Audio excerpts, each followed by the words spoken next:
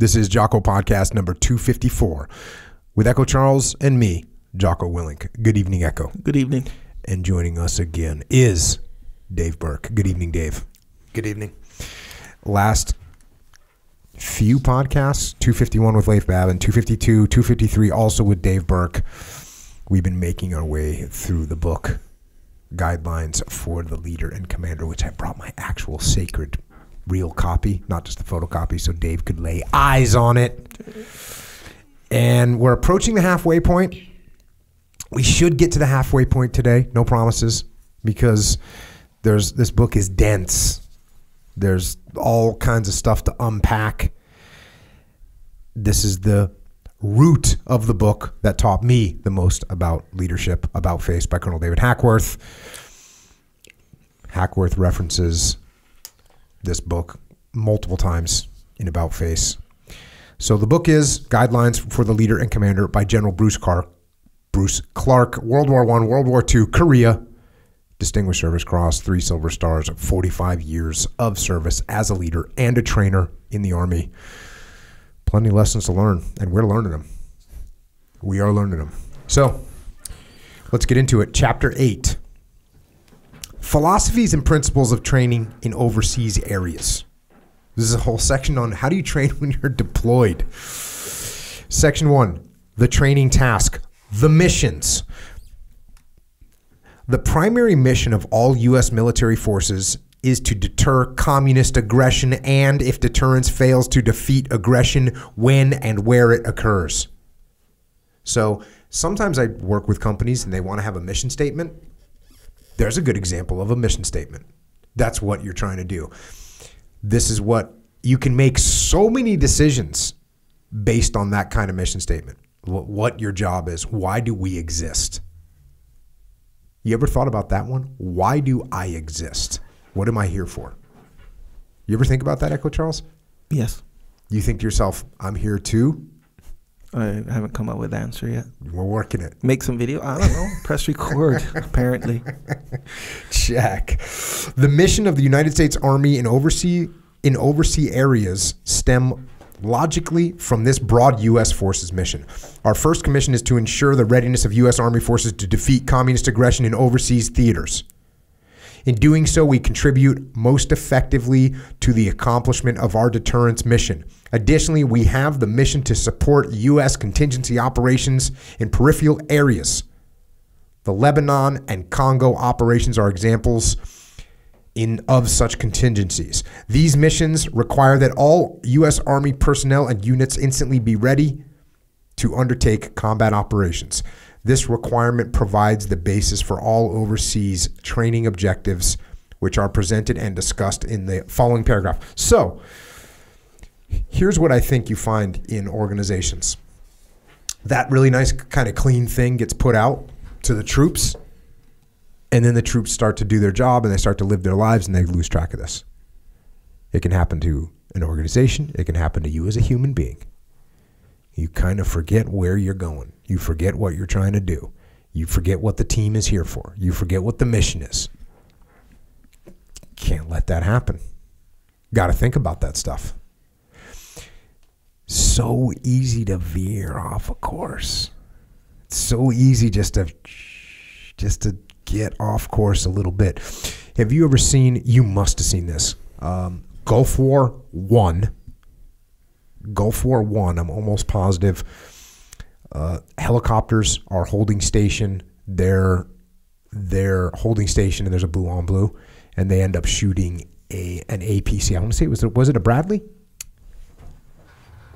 I know what you're talking about. It's a friendly position. I thought it might even have been Marine LAVs. Maybe I'm wrong. It might have been an LAV. But it's a lightly armored American vehicle. Yep. And you can hear it. It's one of the most horrific things to listen to.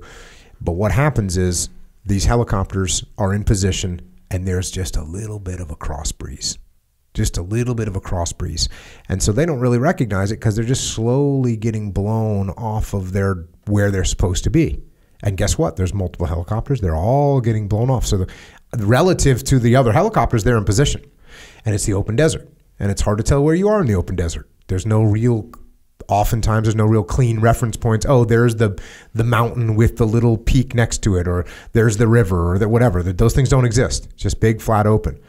So these guys drift, and the next thing you know, they're calling in, hey, we see an armored vehicle. Well, there should be no armored vehicles in your area. Well, are you sure? Yeah, we're sure. You should engage that.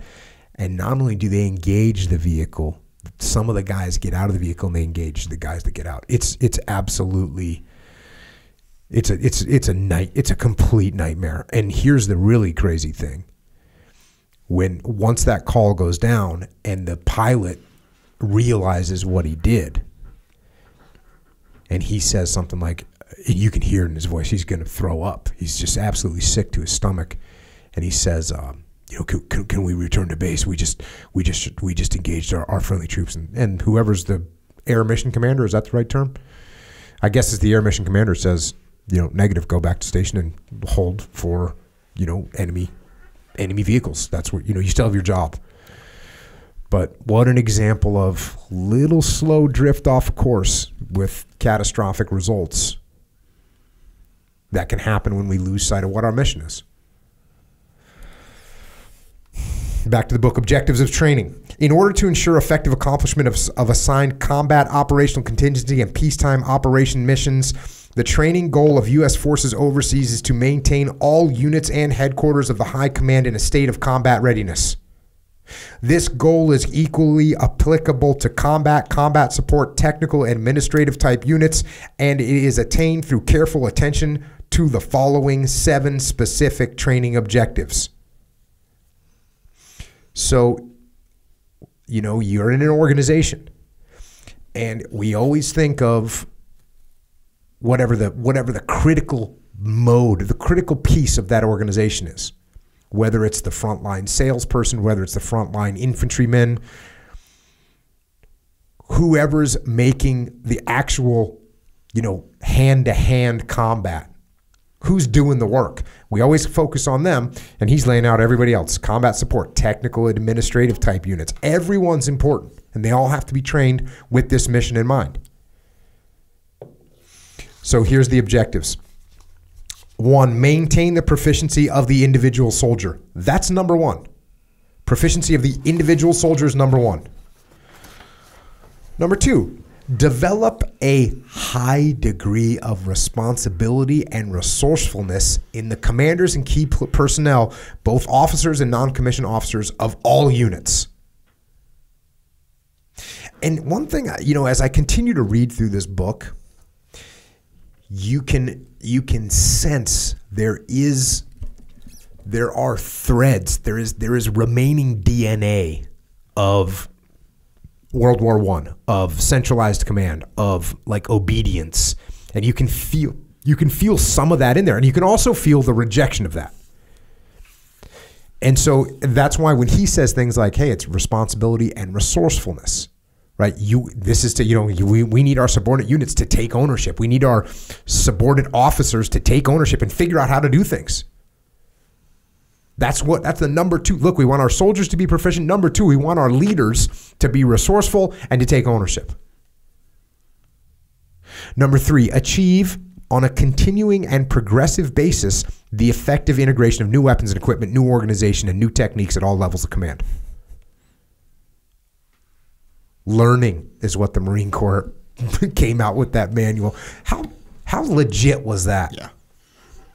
I mean, he's basically saying you need to figure that. You need to invent, adapt. You need to figure this out. You need to figure this out. And by the way, continuing progressive basis. When does that end? Oh, that's right. It doesn't end. Continuing progressive basis doesn't end. Next, maintain an effective fighting team of the combined arms and supporting units. Maintain an effective integrated team of the branches and services. We need to work together. And so combined arms. What is combined arms? Combined arms is the use of multiple different weapons platforms, all in conjunction to support each other. It's the sort of the highest form of cover and move, right? Because we got aircraft in the sky that are covering the tanks as they move in. The tanks are covering for infantry. The infantry are also covering the tanks, actually. Artillery covering all people. So this is combined arms. It's all these elements covering and moving for each other. What'd I miss on that? The piece to that too, you got it right, is the intent there is sooner or later, the enemy is going to have to respond to something. And when they respond to the tanks, that frees up the infantry. They respond to the aircraft, that frees up the tanks, whatever it is. And the beauty of that is that all these different things you're bringing to bear, I don't care which one is the one that ends up closing the deal. I don't care if it's the tanks that take the final shot of the aircraft. We don't care. We're going to work together. We're going to create a problem for the enemy that they cannot handle. They got to pick one and they're going to lose to the other. And I don't care which one it is. And this brings forth one of my favorite doctrinal terms of all time, which is, it's the equivalent of checkmate, which is we are going to capture the enemy in the combined arms dilemma. Meaning there is no escape. Yeah. You're either going to get killed by the infantry, by the air, by the artillery, by armor. We have you. Yeah. You are in checkmate. That is the combined arms dilemma where we have you. One of my favorite doctrinal terms. That put a smile on my face for the day. Also talks about, I already said this one, but maintain an effective integrated team of the branches and services. Oh yes, Army, Navy, Marine Corps, Air Force all need to work together. Develop a high degree of competence in combined and joint operations. Once again, it's interesting. Teamwork, teamwork, teamwork. All the last three of these are all about working together. And was the last one? Develop coordination techniques for the effective accomplishment of inter-allied operations. So it's teamwork. It's out of the 7, 4 of them are about teamwork. We have to learn how to work together. Understanding the cycles of training. Combat readiness is the joining of well-trained men with properly maintained equipment in an organized unit of high esprit. The first requirement is that the men of this unit be trained as individuals and as a team to carry out their combat jobs with thoroughness and speed. This task surpasses all others for the commander overseas. That type of clarity, once again, if you're a commander on the ground and you're looking at, hey, what's my priority? There you go. This task surpasses all others for commanders overseas, is to make sure that guys are trained, individuals, to work as a team to carry out their jobs. That's the most important thing. Readiness training is therefore the first priority task of every such unit commander. Within the concept of readiness training, each commander will be required to plan cycles or phases of training to meet varying situations and requirements, the most conspicuous of which is an annual loss of approximately 50% of his personnel who will be replaced by soldiers of varying levels of training and service. And look, the whole time I'm reading this book, and you and I had a funny conversation when I started sending you pictures of texts of like little sections of the book, and you eventually sent me a text to just cover the whole thing, and I'm like, I will, but I there's parts of it where I go, you know what, that's not 100% applicable, or I'm not really sure how that ties in, and sometimes there are some points where we get to a level of detail. What I found so interesting and why I wanted to read this is there's not too many, when you talk civilian companies, they're thinking, oh, well, in the Army, you've got these guys and they're trained and they're selected and, everyone's got this baseline of training. Well, guess what? You're also losing 50% of your people annually. They're just cycling out. They're either getting out, and this isn't even talking wartime. This is just like life. People move on. So you're constantly in this struggle to train and maintain efficiency. And every time you train someone, for every person you train, one of those people that you trained leaves. 1 out of every 2 people that you train leaves, which makes it a hard job. What do you got? I'm already coming back to the very first thing you said, which is you said the word clarity, I think, a couple times now, and just hearing that mission statement of what we do, the amount of clarity in his first comment. Here's our mission. We are here to deter an enemy. If we don't, we're going to fight them and kill them. That's our mission. And the very next thing he says is, everybody else's role is to train to be prepared to do that. That actually sounds really simple, but it's really hard to create a message that's that clear. So by which the infantryman and the person who's running administration, who seem like completely different, have clarity in how what they do contributes to the overall mission. That is not easy to do. And this idea of communicating in a simple, clear, and concise manner, which we talk all the time, It's really hard, but from the very beginning, he's like, hey, this is the mission. Here are 7 things that we're going to do to allow that to happen. Subordinate commanders, your job is to make it happen. So he's tying all these things together, and it sounds so simple when I'm hearing him say it, but I'm realizing how hard that actually is in an organization to get everybody to understand what it is they do to contribute. If you can make your administrative folks feel like they are warfighters, you have a clear mission statement. Yeah. Imagine that. I have no idea how many troops he's talking to. He's talking to overseas American troops. This is millions of, maybe not millions, but this is hundreds and hundreds of thousands of troops. This continual turnover of personnel precludes commanders from programming a single training cycle common to all men as employed in a basic training center. It requires the programming of a number of successive cycles which may overlap to some degree and at times may operate concurrently. During any 12-month period, the commander will need to place emphasis on the following cycles of training. So again, he's just emphasizing the fact that you're going to lose people. You're going to lose them all the time. And that's going to make your job hard. Here's the things that you need to focus on. Advanced individual training to improve the proficiency of minimum service soldiers or to provide refresher training for men of longer service. So you got to just train individuals. Basic unit training to improve the proficiency of crews, teams, and squads.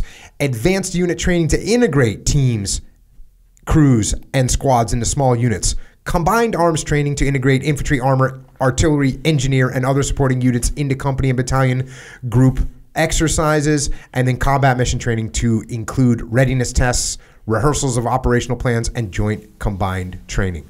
So that's what you're doing. He's saying that same thing over and over again. You got to train the individual, then you got to train that next level team, then you got to integrate them with the other teams, then you got to get all those teams working together. Very good way to think about how you train in any organization you're in. Next, the need to maintain a high-level combat readiness without peaks and valleys of proficiency prevents the commander from concentrating for long on any cycle before going into the next. This is not to imply that a unit must perform all 5 cycles at one time. It does mean that the commander must elevate continually the level of proficiency of his men and unit in each of these 5 phases of training. Based on this evaluation, he plans his training program.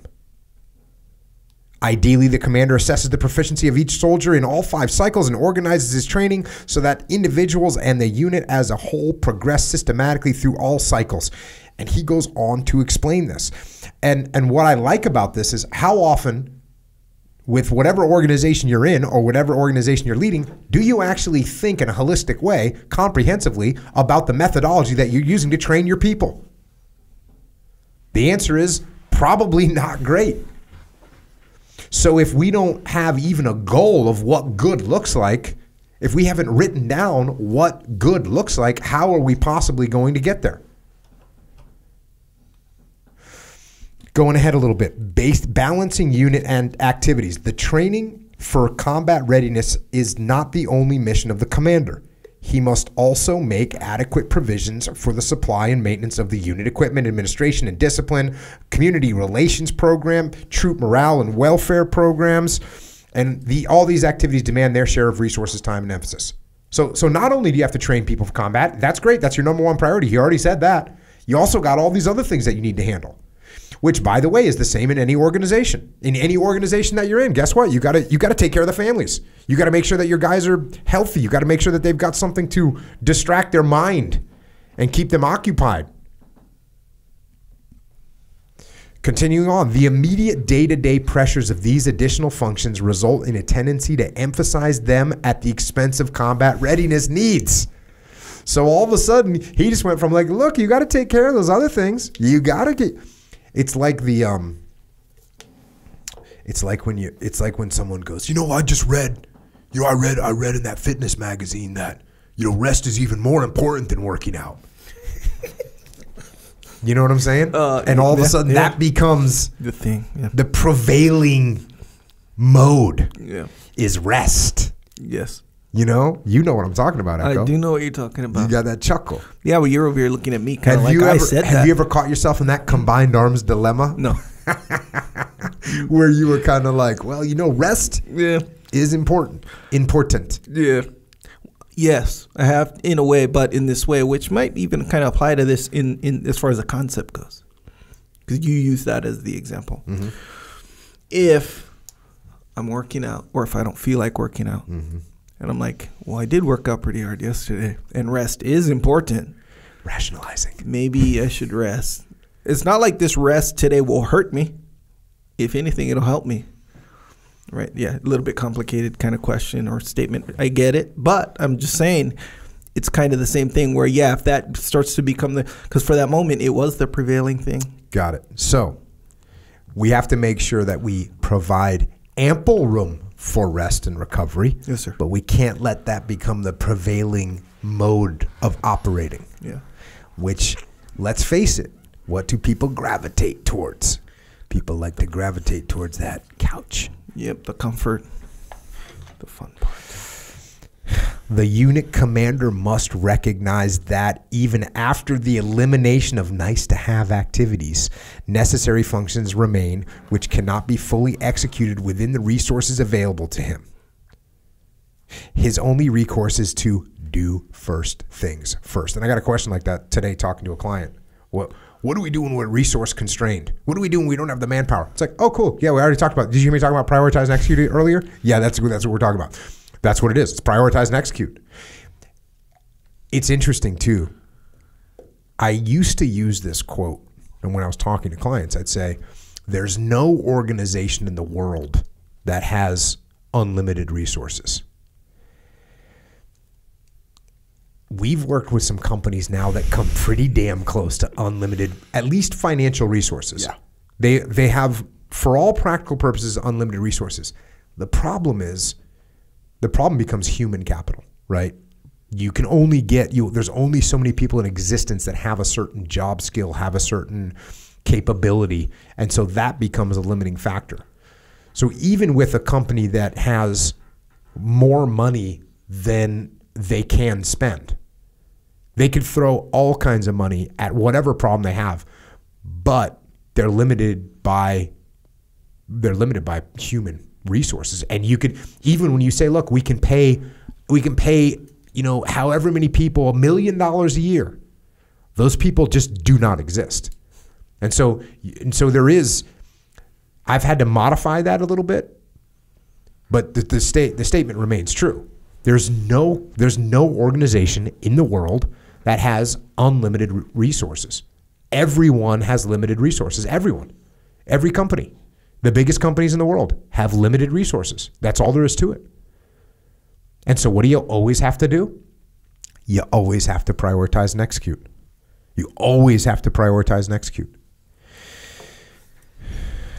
He must go. Yeah, there's a part that I think he's also getting at too, is if you understand what that number one priority is, those other things he talked about, and he kind of did the classic dichotomy. Hey, this is important, but yeah, he also understands that all those things, those morale, welfare, recreation type of things, what they're actually designed to do is when we need to come back to that priority, when we need to surge for that most important thing. Investing in that is actually the best way to have your guys have the energy to exert themselves even more. I'm kind of thinking about it like surge operations, or thinking about when I'm on a deployment, we're supposed to go for 6 months, and we get the notification 4.5 months into it, you're getting extended for 6 weeks, and this 6-month deployment is now going to be closer to 8 months. If you've made that investment in your family and they are all in because you've demonstrated that you care about them, you can do those extra 6 weeks. It's no factor. But when you forsake all these other things and don't recognize that those things are important, it's really hard to get anything extra out of your guys. And this is a guy who's obviously has experience with, we're going to have to exert ourselves at some point.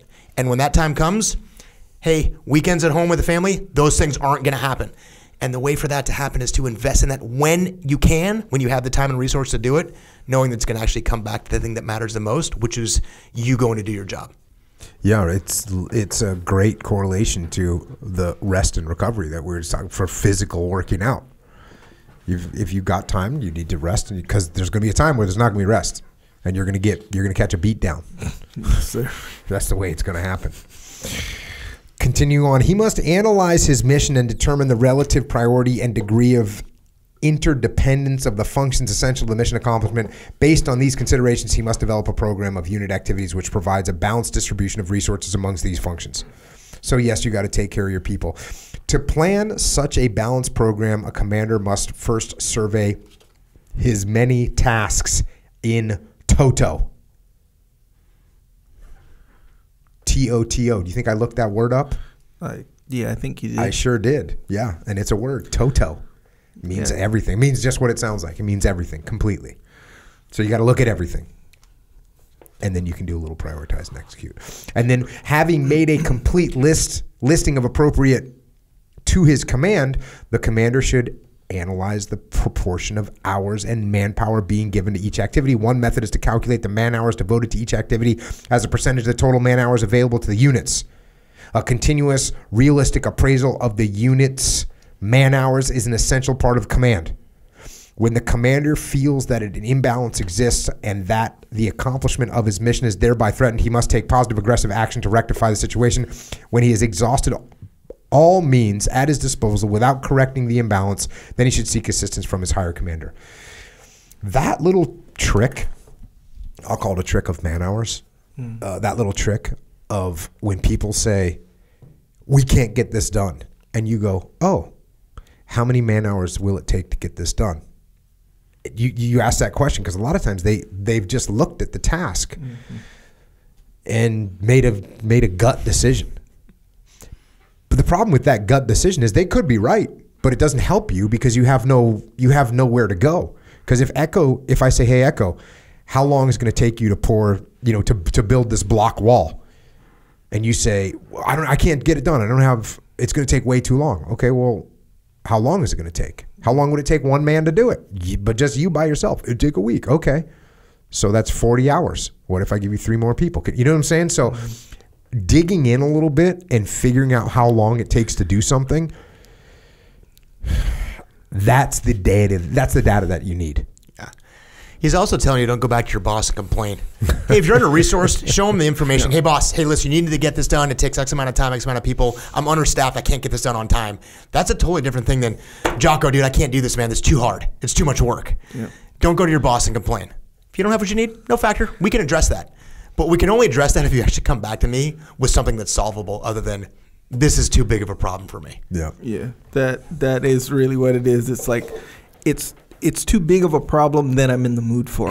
It's like that kind of situation because you do this all the time, even on a small level. You'll start asking those questions like, well, and then wait. No, you're being real vague here. I know, but because I can't really think of anything. That just gave me that feeling, right? When you said, hey, how long is this concrete wall going to take?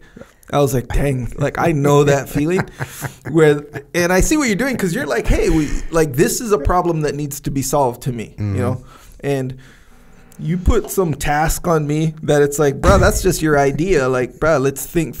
So instead of like, okay, let's think through the whole thing, really understand what it takes to do it. That process exists no matter how big and how small. Me, I just see how big it is or estimate how big it is. And I'm like, I'm really not in the mood for this right now, And then you just get to the bottom of it. So it's kind of like undeniably doable, And I'm like, I got to do this thing, man. I don't really. Yeah, there's a surface level way of looking at things and just seeing like what's on the surface and going, hey, you see the tip of an iceberg and you go, look, that iceberg's huge. Mm-hmm. I can't handle that whole iceberg. It's too big. Well, let's get a snorkel and mask and look underwater and see how much ice is down there that we got to chip away. Yeah, that can be done. Yeah, and I kind of boxed you in sometimes. Oh yeah, big time. Even that analogy right there, the iceberg. Like, I see it. You're like, okay, that's the tip of the iceberg. We know that iceberg is big. To me, I'm like, yeah, I don't deal with big icebergs. Next, like, just move on. And you're like, okay, it's big, but there's more to it than that. And we're like, man, I'm not in the mood for all that part. You see what I'm saying? It's like that is the difference. But at the end of the day, it's kind of like. That's how we all are naturally, right? Where if you see a big task or let's say you see like a goal, right? Or something like this and you're like, yeah, man, I want that goal. I want that, element of success or whatever. And then you start like going for it. And the moment you realize that, man, this is going to take a lot more than I'm in the mood for, whether it be things get boring or you realize it's more work or you realize, shit, I got to learn this new skill to even get to step 2. And I didn't really account for that when I wanted that thing to begin with. You start to be like, oh, well, it's too much, you know? So or even if it gets boring or something like that, rather than analyzing and be like, okay, well, what would it take to do that? Oh, no, I got to learn this. Okay, let's learn that. And then let's reevaluate, step by step by step. And most of the time in the beginning, you're just not in the mood for all those steps, man. You just revealed a pattern of thought that I have, that I realize that I do all the time. And I think it's actually very important. And I've never really talked about it before. It's effective, I'll tell you that. But I think what it boils down to, I look at things and I see them, or I will look at them until I understand that they are finite. That makes sense. That things are finite. There's whatever that thing is, I can get to the end of it. Yeah. I can get to the end of it. Like. I can pull that string and I will get to the end. That thing is finite. There's nothing that I'm going to find on earth to attack that's infinite. Right? There's no infinite thing that I can think of that I would look at as with a view of like, okay, here's something I want to do. Oh, it's an infinite task. No, doesn't exist. There's nothing that I'm going to do that's an infinite task. Yeah. Look, could we say it's infinite that we want to continue to learn? Yes, that's an infinite thing. Is it infinite that we want to try and improve ourselves and get better? Yeah, that's an infinite thing. Yeah. Is there any particular task that we can come across where it's infinite? No. You get a scuba mask, you get in the water, you dive, and you will find the bottom of that iceberg. And maybe you have to come back up and get scuba tanks. And you have to go down there. Maybe you even got to get a mini sub. But you can find the bottom of that thing. And then guess what? You can get it back up. You can grab a little pickaxe and you can start chipping away at that thing. Yeah.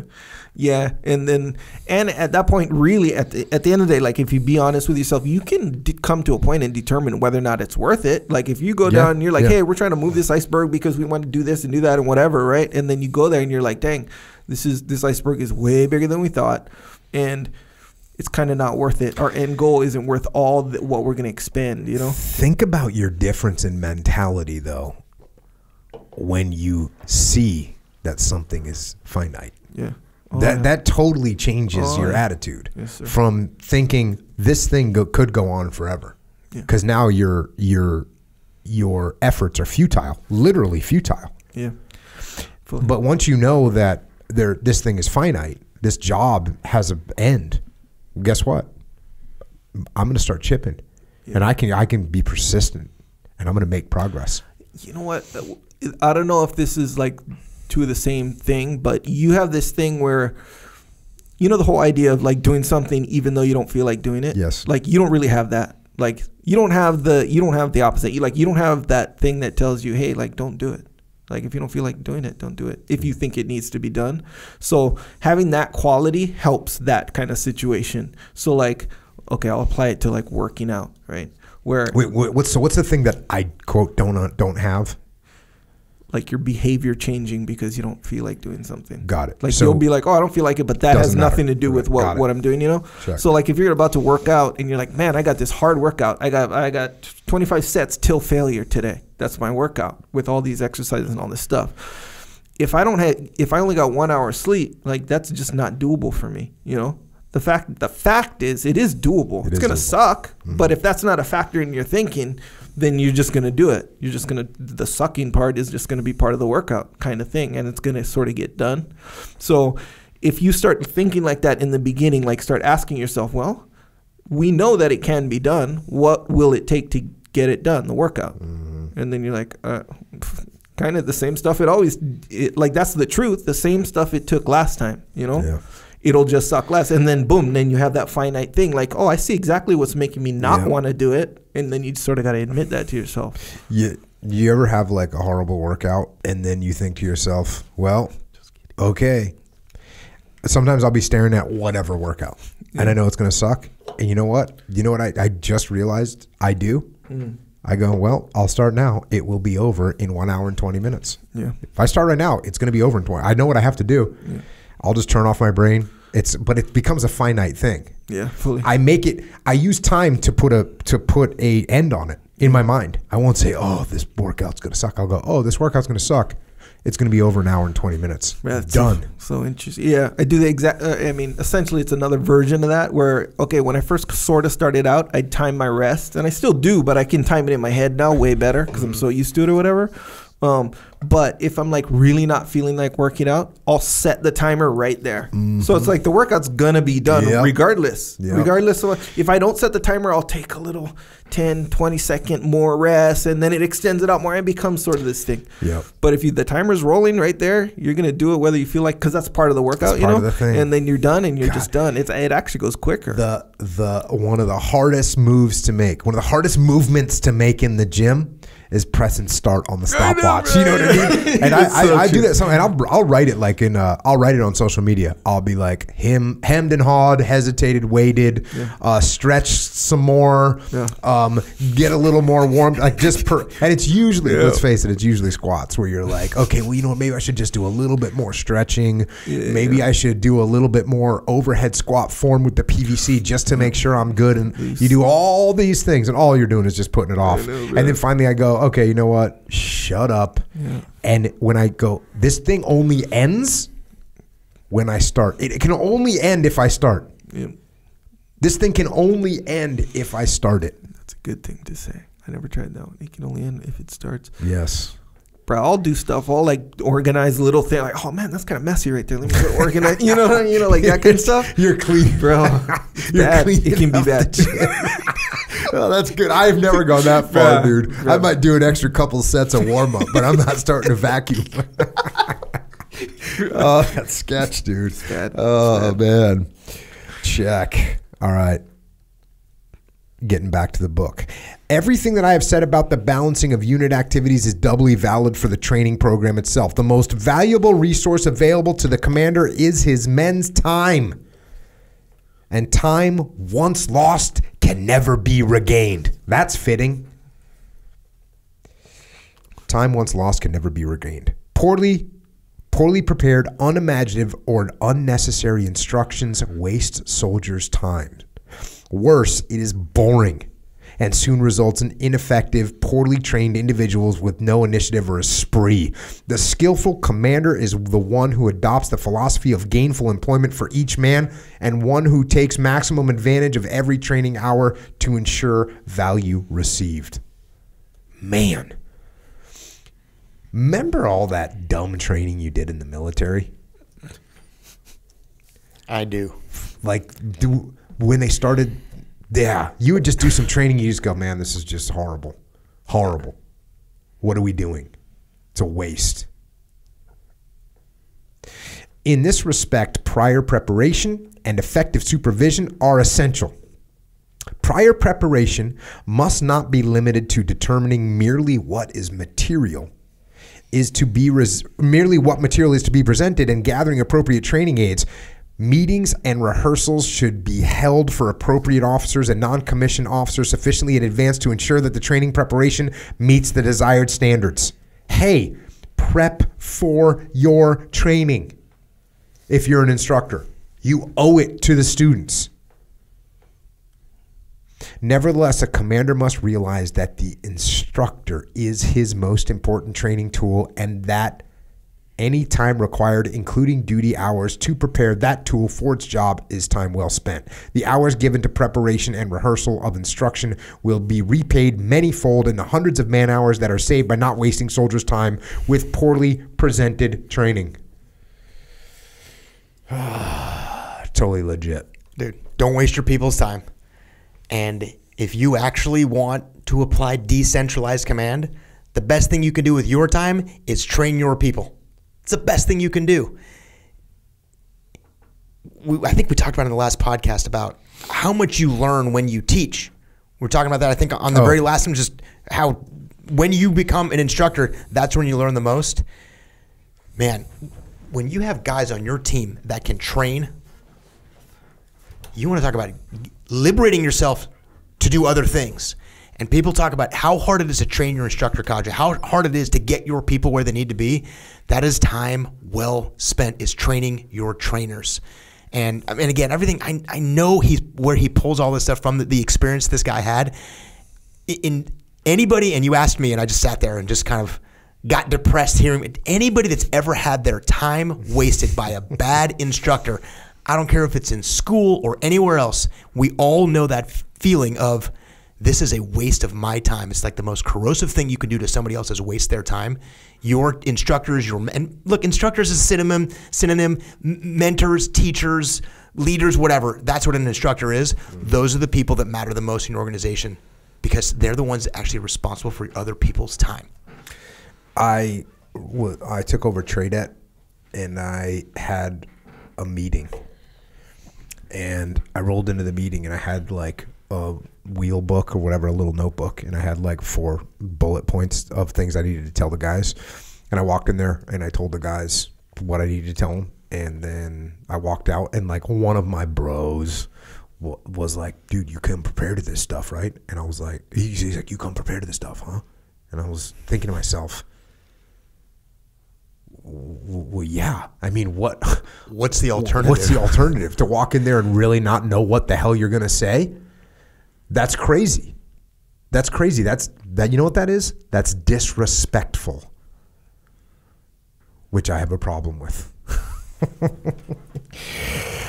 There's a chunk in here about safety. Obviously, always important. And we work with a lot of industries that safety is absolutely paramount, where lives are at risk. So there's a section there about safety.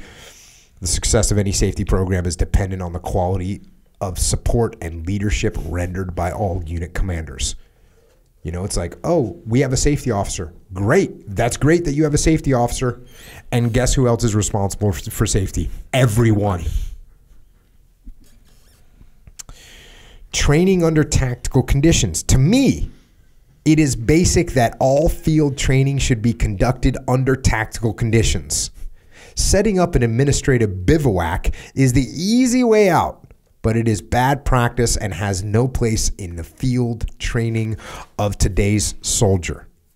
Each soldier participating in tactical training will learn to think and act in a manner fitting for combat. He'll make mistakes at first, but it will be easier for him to overcome them in a tactical environment than easier for him to overcome them in a tactical environment than an administrative one. Realistic combat habits developed in training will be second nature to soldiers in combat. The poorly trained soldier taken by surprise without a weapon in his hand rarely gets a second chance to amend his habits. So, look, obvious. The connection to the military here is obvious. When you're going to go to the range or you got range time, don't bring out an RV to sit around and play video games while you're not shooting. Go and set up tactical hide sites and spend time in the field and make the most of that.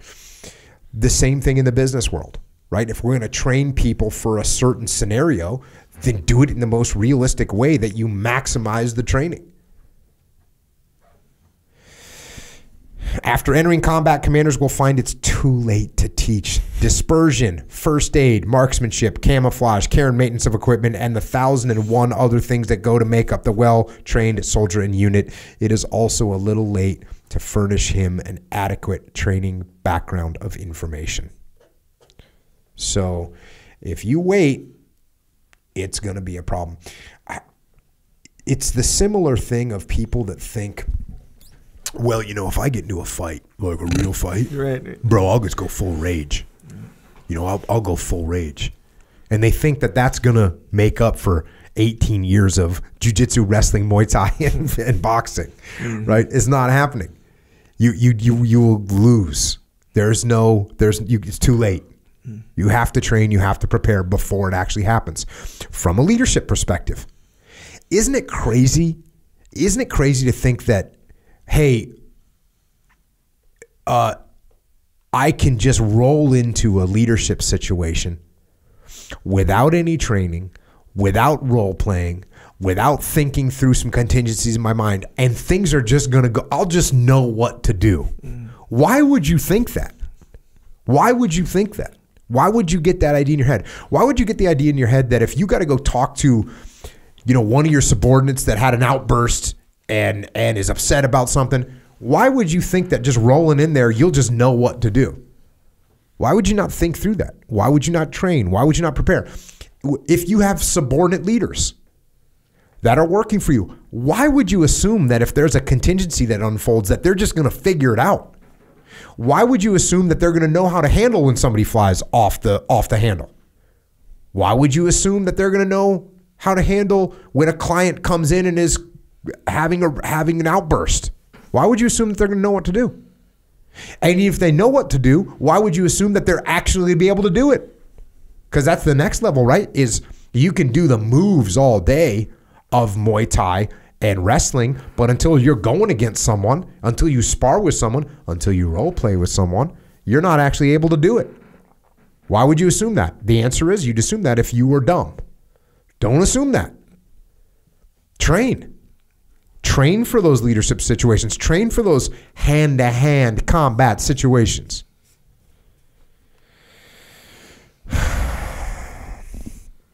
Next section. Training for good habits and discipline.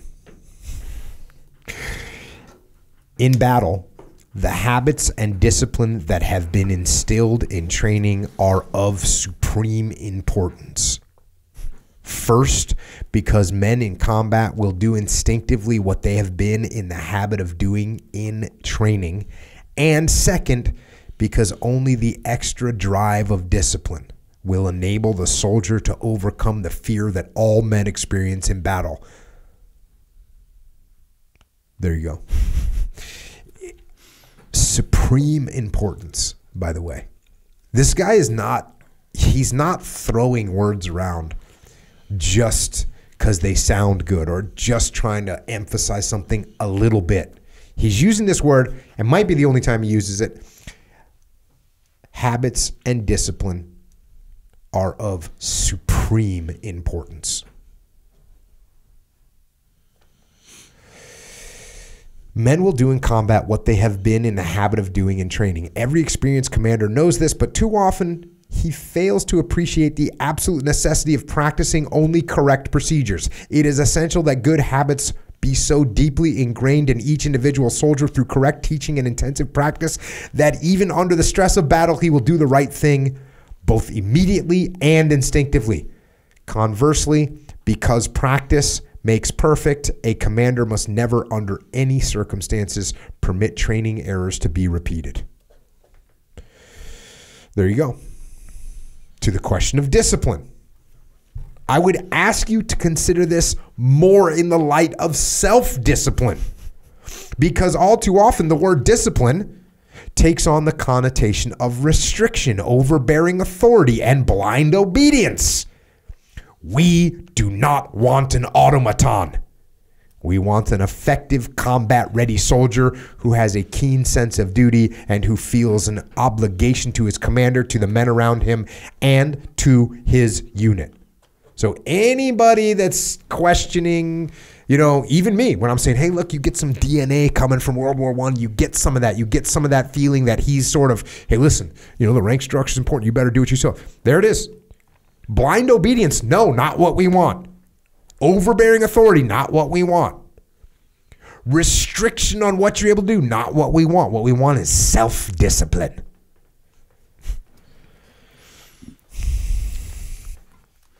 I'm partially just enjoying picturing you reading that and the reaction you had as you're reading that in General Clarke's book for the first time. The only thing I wrote it down before he said this, is the good news in all this when he's talking about the challenge of making difficult and realistic training. People like hard training. They like hard training. They respond to hard training. And for whatever pushes you away from not wanting to make things difficult, that's actually what your people want. When I look back on all the things that I did, the hardest things I did were the things I enjoyed the most. So whatever you're feeling like, the harder it is, the better it is, because he talked about the end state of this is what's going to keep your people alive in war, for sure. But hard training is actually what your people want. Funny you should say that. Let me read the next paragraph. Instilling discipline in troops is actually not as difficult as it may appear. As a matter of fact, the answer to instilling discipline can be given in one word: training. Good training overcomes resistance to obedience and resentment of authority. So, I wrote about this in Leadership Strategy and Tactics. You want to build morale in a team? You got to do hard things. Do hard things. Go through suffering together. That will bring your unit together. That will increase your morale. It will also increase your discipline. Yeah, that covers the tangible things. It makes them better at the skill, whatever skill you're training for. But the intangible things like morale, the discipline you just talked about, the esprit de corps, the willingness to take and make sacrifices, that's the intangible qualities that also come from that as well, which is every bit as important as being really good at your job. I like this guy. One of the keys to successful training is developing our men into the proper attitude toward training. Generally, our men want to do what we want them to do. And when they don't, it's usually because we have failed to instruct them properly. Well, it's our fault. A guiding principle that applies to all units and organizations is that a man must understand clearly what is expected of him. Merely telling him is not enough. He must be instructed. Proper training will also foster pride and confidence in the individual, a pride and confidence that will be extended to his leaders and units as well. When that pride and confidence have been nurtured to a point that obedience becomes a habit and response becomes natural and willing, you've gone a long way towards your goal of combat readiness. As you can see, habit and discipline go hand in hand. A poorly disciplined unit is evidence that its commander has failed to instill proper habits through his training program right from the very start. Now, again, you feel a little bit of lean back, right? A little bit of lean back to obedience becoming a habit and response becomes natural. So you get a little bit of a lean back towards, all right, so now we're getting somebody that's going to be like obedience is sort of part of that discipline. Even though he said earlier, look, we don't want automatons. We do not want automatons. That's not what we're looking for. It's not what we're trying to, that's not what we're trying to train. And that's the last thing that I want. Decentralization of responsibility.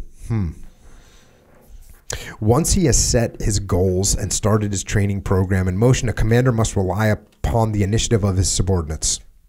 G. By properly delegating responsibility and the related authority, a commander will foster this initiative and will enhance the development of all subordinates, officers and non-commissioned officers alike. I must emphasize here that this principle cannot be restricted merely to the training program, but should extend to all unit activities. This is it. This is a decentralized command. This is the fourth law of combat. Decentralized command. It doesn't only apply to training. It doesn't only apply to planning. It doesn't only apply to operations. It applies to everything. Decentralized command is how you need to operate. How many officers are doing the jobs of their non-commissioned officers? We speak of enhancing the prestige of our non-commissioned officers, but the best possible way of doing this is by giving them responsibility to do the jobs themselves, while also insisting that they accomplish them properly. What's that? Giving people ownership. Let them do it. Try that with your kids. Make dinner. Tie your own shoes. Clean your own room. Do your own laundry. Make them responsible. Decentralize that command. And guess what you can do then? Then you can focus on getting them better training.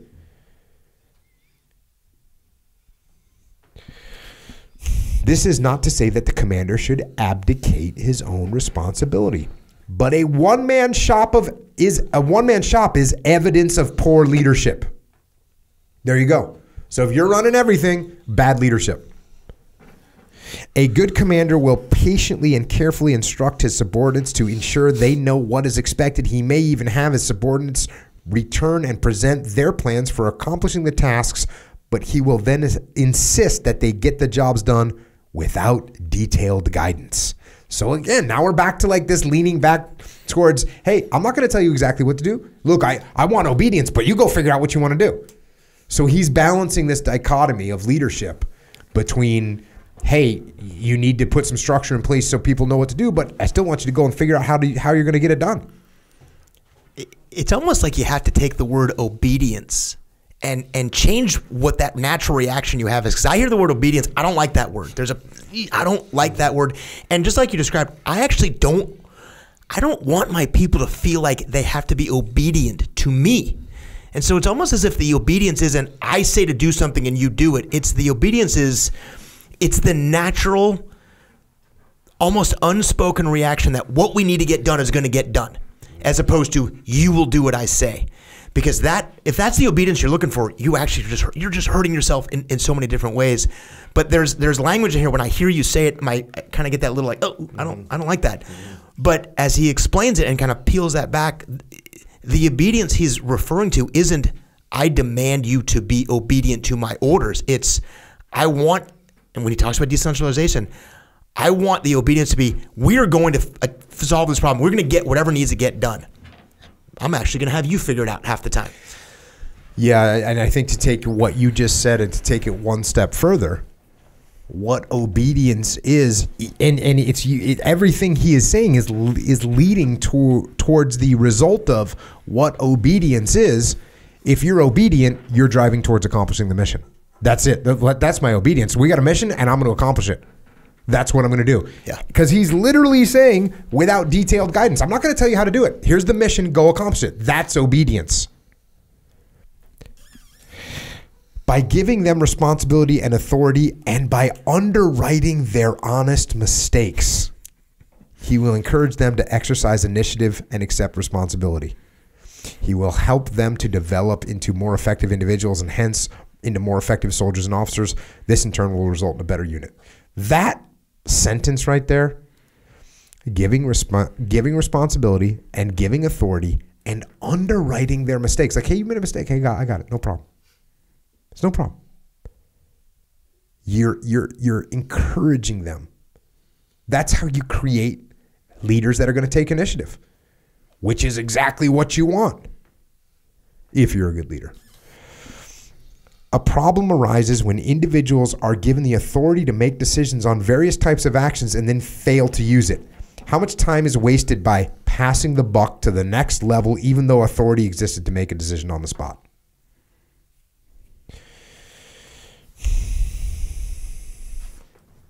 Training supervision. Proper supervision of training still remains primarily the commander's responsibility.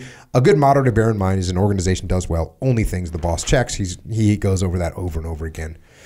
He talks about inspections again here, and we covered that on one of the earlier podcasts.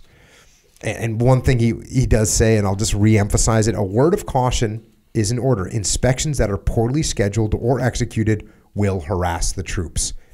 And if you're harassing the troops with your little freaking inspection, you're wrong. You're wrong. That's not what inspections are for. Training methods. Proper methods of training will produce better soldiers in less time and hence speed the building of combat-ready units. A discussion on training methods invariably includes the question of the committee system versus the unit method of training. Which is better? Probably a combination of the two methods at the lowest practicable level of command is the best answer. Decentralized command. Small unit commanders should be responsible for the bulk of training. Although specialized subject or those involving a small segment of several units often lend themselves to centralized instruction by committees. So that's all good stuff. If you've got some universal skill that everyone needs to learn, hey, send people to a schoolhouse for that. We get that. And, you know, he goes in through these things, talks about some bad practices as well. Bad practices such as having men wait in line to run a lane on the assault course or having men wait behind the ready line to fire on a range. You got to eliminate those things, he says. And he says it cannot be emphasized too often that a man learns best by doing. In every appropriate subject or element of training, practical application must be stressed. Got to do. Sometimes I would get these instructors. I remember especially going through close quarters combat training, so clearing rooms. And in the beginning, when you're taking a task unit through the instruction of room clearances, you start at a very fundamental basic level, and guys are doing 1- and 2-man room entries. That's what they start off. 2-man room entries. And so it's like I would get basically maybe take 2 platoons to do 2 different sections of the kill house. And one of the instructors would be a guy that would focus on really explaining things a lot, going into a lot of detail, maybe like to hear himself talk a little bit. The other person maybe is a guy that's like, hey, here's what you got to do. All right, let's start running. Let's start doing it. And by the end of the day, I'd have to switch the platoons because the platoon that was doing would be way ahead of the platoon that was listening. You have to freaking do stuff. Yeah. You have to freaking do stuff. What'd you write down? Man. I mean, you got to remember too, I'm sitting here listening as you're talking about it, and I'm hearing it from you through him for the first time, connecting it to the things that I've experienced. And I'm hearing all these there's all these common things he keeps coming back to. He's talking about not wasting people's time. He's talking about pushing decision-making down. He's talking about giving your people authority and responsibility and then taking ownership of their honest mistakes. A great way to not waste your people's time is to not have them be reliant on you to make decisions for them. And as you push that decision making down, your subordinate leaders get closer and closer to the problem. And their ability to solve those problems and do things that are constructive and useful for their people is them not being reliant on you. And why I wrote it down is he asked a question at the beginning. He said, how many officers are doing the jobs of their non-commissioned officers? How many leaders are making decisions and doing things on your team, in your organization right now that you really shouldn't be doing? And the answer is probably almost all of you. And if you can just have a mental exercise of, let me just think for a minute of any task that I do that I really shouldn't be doing. If you're doing that, you are wasting your people's time. You're hindering their development. Find a task that you shouldn't be doing and push it down to them. And then when they screw it up, take responsibility and ownership for it. Train them better, resource them better. But as you push that decision making down, you waste less of their time. And I'm just hearing him connecting all these things together and how how simple it sounds when he says it, but how often we don't do the very thing he's describing. And isn't it strange that this is a guy that spent 45 years in the military 45 years in the military, 50 years ago, and actually 100 years ago, because he got in 1917. So 103 years ago, and he spent his whole life in the Army, multiple wars. But what we're talking about, you and I, we definitely apply it to, we reflect on our time in the military, and then we reflect on businesses right now in every single industry that we work with all the time. We talk to on a daily, how many companies do you talk to a day? 3, 4, 5 different companies a day. Yeah, every day. Me too. And personnel at different levels inside those companies, and all these things apply. All these things apply. Universal. There are universal truths to leadership. There really are universal truths to leadership. Improvement through ideas, research, and development. The Army is constantly seeking ways and means to improve the training of the individual, as well as to develop and improve equipment and procedures. Research into new and more modern methods and ideas is a continuing process. Various organizations, both military and civilian, devote all their energies to projects of a research nature. And he goes on talking about that, applying well-established scientific principles to military problems. These groups observe the test individuals and units over a period of time to determine the best method of performing a specific operation or the advisability of adopting a specific item being studied. So he looks at things not saying, hey, I got the answer. That's him saying, look, you gotta bring in experts that actually can study and see what the right answer is. Commanders should always encourage imagination and ingenuity, seeking better ways to solve their training, maintenance, and management problems. Next section, Chapter 9, Training the Individual. Adjusting the soldier to his new career. The individual begins his military career in an Army training center or in a selected unit. To the new soldier, this is the front door to the Army.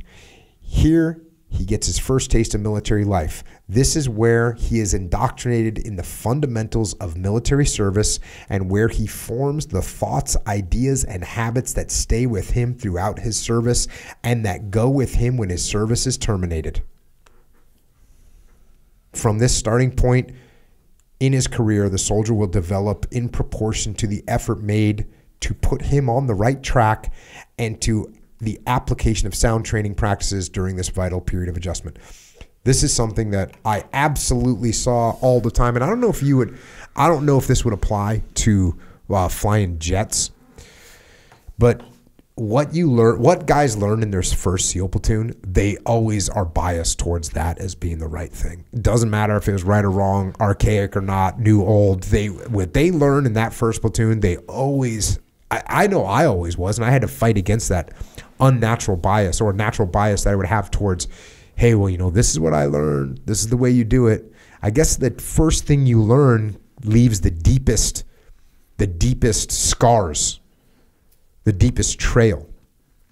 Does that happen with flying jets? Totally, man. You show up in your first squadron, and the things that the more experienced guys are saying is gospel. And it's probably not a lot different for you. Most guys that did what I did, we spent our whole lives dreaming about doing it. And by the time you finally got to your first squadron, which was the top of the mountain you've been climbing your whole life, everything that's said there is gospel, because you made it to where you wanted to be. And these guys that have been there are telling you that stuff is seared in your brain. And the truth is it's not all right. A lot of it is not right. And it's really hard to undo those bad habits. Same thing happened to me. I got there, first squadron, people are talking, that is burned into my brain. Is there anything that you learned in your first squadron that later you were like, wow, I learned that the wrong way? Yeah, a lot. You and Leif do this a lot when you tell stories about what was unique about Task Unit Bruiser. And the uniqueness of that was a lot less about the tactics and the maneuvers that you executed and the weapons and things like that. It was so much more about the culture, the mindset, and the recognition of ownership and leadership being the thing that's going to make you unique. What I learned or looked back on in the lessons of my first squadron, I certainly learned some things like, hey, that's not the best way to run the system or the best way to maneuver your aircraft. But what I learned the most in retrospect was the leadership that was either good or bad. And it's really hard to diagnose bad leadership when you're a really young guy, at least initially. You'll show up and kind of whatever's going on there, like, okay, this is how it is, cool, and you kind of get on board. Mm-hmm. And it's actually connected to a note that I wrote when you were talking about people walking in the front door. We may think we've got a lot of time with those new folks, but they start to form those opinions very quickly. The first couple of days are just kind of clueless. They're just going to get on board. But very quickly, they're going to start to take note of what's going on around them, and they're going to acclimate to whatever type of leadership you give them. And if it's good leadership, they're going to align with that. And if it's not, they're going to align with that too. And so the clock that you're running with these new folks, they start to move to whichever direction you push them very, very quickly. And what I look back on is the lessons that I learned. I look back like, man, I thought that squadron was really good, and it really wasn't. We didn't do a lot of these things that we should have been doing, and it's mostly centered around the things you've always talked about, hey, you know what, when we take our squadron up to Fallon for 3 weeks for a big Fallon air wing det, you know what we're doing on Friday nights? Everybody's going out to the bars on Friday nights, and that's what we did. And when I was in squadrons units that they didn't do those things because they knew that they had limited window for training and they were going to stay and get better, that's when the contrast became much more clear about the things that I'd grown up with that weren't nearly as good as I thought they were at the time. And look, man, when you're on the other side and you tell these stories about TRADET, when you've seen 10,000 runs of the same clearance, literally just thousands upon thousands, it becomes very easy to see what good and bad looks like. Yeah, the PID, the positive identification of good and bad, man, I don't know why I was paying attention to that stuff when I was a young frogman. And it was, we showed up in the 90s, man. We showed up in the 90s. And the 90s was after the 80s. And I know that might sound funny, but it's important because the 80s, there was basically no war. I mean, most of the 70s. Yeah. So think about that. Like the last SEAL platoon, in the early 70s. What is it, 72, 73, something like that, last SEAL platoon. There was a couple more stragglers over there. But then you go 70, then you go all the way to 1980, then you go all the way from 80 to 90. And you had Grenada, handful of guys. You had Panama, handful of guys. And by handful, 50 guys, whatever the number is. But it's a very tiny percentage of the community. And then you roll into the 90s. But I'm coming off the 80s. So understanding what it meant to be combat ready was a faded picture. It was a faded picture. And there were some guys that knew. And thank God some of those old Vietnam guys were there. Thank God some of the people that had learned firsthand from the Vietnam guys, they were there to hold that line. But there was also guys that were, we ain't going to war. We ain't going to war. We're going drinking. Totally. That's what. And even if we're not going drinking, you know what? We're not going to war. We're going to hang out with our family. We're going to go run some side business. We're going to go do other things besides just be a team guy. And that's a weird place to come from. It's a weird place to roll into the teams when you have these expectations. Like I had the dumbest expectations, thought I was going to Nam. Thought I was going to Nam in 1991. I was ready to freaking deploy to Da Nang. You still think? I still kind of do think that. Man, whenever I talk to Tilt, those guys, I remember asking Tilt, like, was it hard to or no, maybe it was Dick Thompson. I was like, was it hard? Because he volunteered for this, volunteered for that. And I said, was it hard to volunteer? He's like, no. They were like, oh, you want to go to Special Forces? Cool, right over here. Oh, you want to go to SOG? Cool, right over here. Oh, you want to be an officer? Cool, right over here. You step right. Oh, yeah. We got openings, man. We got openings. Why do we got openings? We got openings. We have more than 100% casualty rating. Right. More than 100% casualty rating. If you show up here, you will be wounded or killed. How's it going? Yeah, there's the line. And those Tilt Frenchmen, Dick Tom, just rolling in. Just, yeah, good. Let's do it. What do you got? We can't tell you about it? Cool. I'll sign up. What I put my name? Don't do the titles for the SOG episodes of this podcast. Dead Man Walking. Don't go to SOG. That was the word. That was the gouge. Did you use that term? The gouge. Yeah, totally. That's the gouge. That was the gouge. Don't go to SOG. Don't go to SOG. And these guys are like, well, why wouldn't we go to SOG? Everyone gets wounded or killed. Oh, cool. Sign me up. Yeah. So I thought I was going to Nam. So when I get to the team, and you know what I had to do with Vietnam? I got Vietnam era H gear that was left over from Nam. I got that. You couldn't tell the difference when you saw me going through SQT. The gear that I used was Vietnam gear. Like that's the same gear, the same canteens, the same mag pouches. Everything was the same. So I kind of was going to Nam. But that impression that you get in that first platoon, man, it leaves a mark. Yeah. It leaves a mark. And so that's why if you're in a leadership position and you got people checking on board, you got to recognize that you're making a mark. Don't play around with that. Essential to the smooth and orderly transformation of the individual from a citizen to a soldier is the organization and caliber of the training establishment. The commander of this training activity must be given the tools to work with and enough priority to ensure assignment of the most competent officers and men. Personnel should be carefully selected, highly motivated, and imbued with the standards prescribed for basic combat training. A prerequisite for later command has its foundation in this criteria. Until an officer, a non-commissioned officer, has served in these capacities, he is handicapped in the art of training units. That's powerful. How often is it that we actually invest our best people into being instructors? Not often enough. Not often enough. You guys do it. The Top Gun does it. Yeah, well, I was thinking you guys do it as well. I mean, the parallels between what you did at Trade Ed. This is the thing. When I got into the teams, no one wanted to go to training. It was, hey, man, I don't want to go over there. I want to go on deployment. Yeah. I want to go to Nam. I want to go on deployment. That's what everybody wanted to do. Part of the reason was because one of the ways that you got cred, Street cred. yeah, was by doing deployments, right? Hey, I did 3 deployments. I did 4 deployments. I did 5 deployments. You were in the pecking order. There was a pecking order. So nobody wants to get out of that cycle. They just want to go on deployment because you want to go up that hierarchy.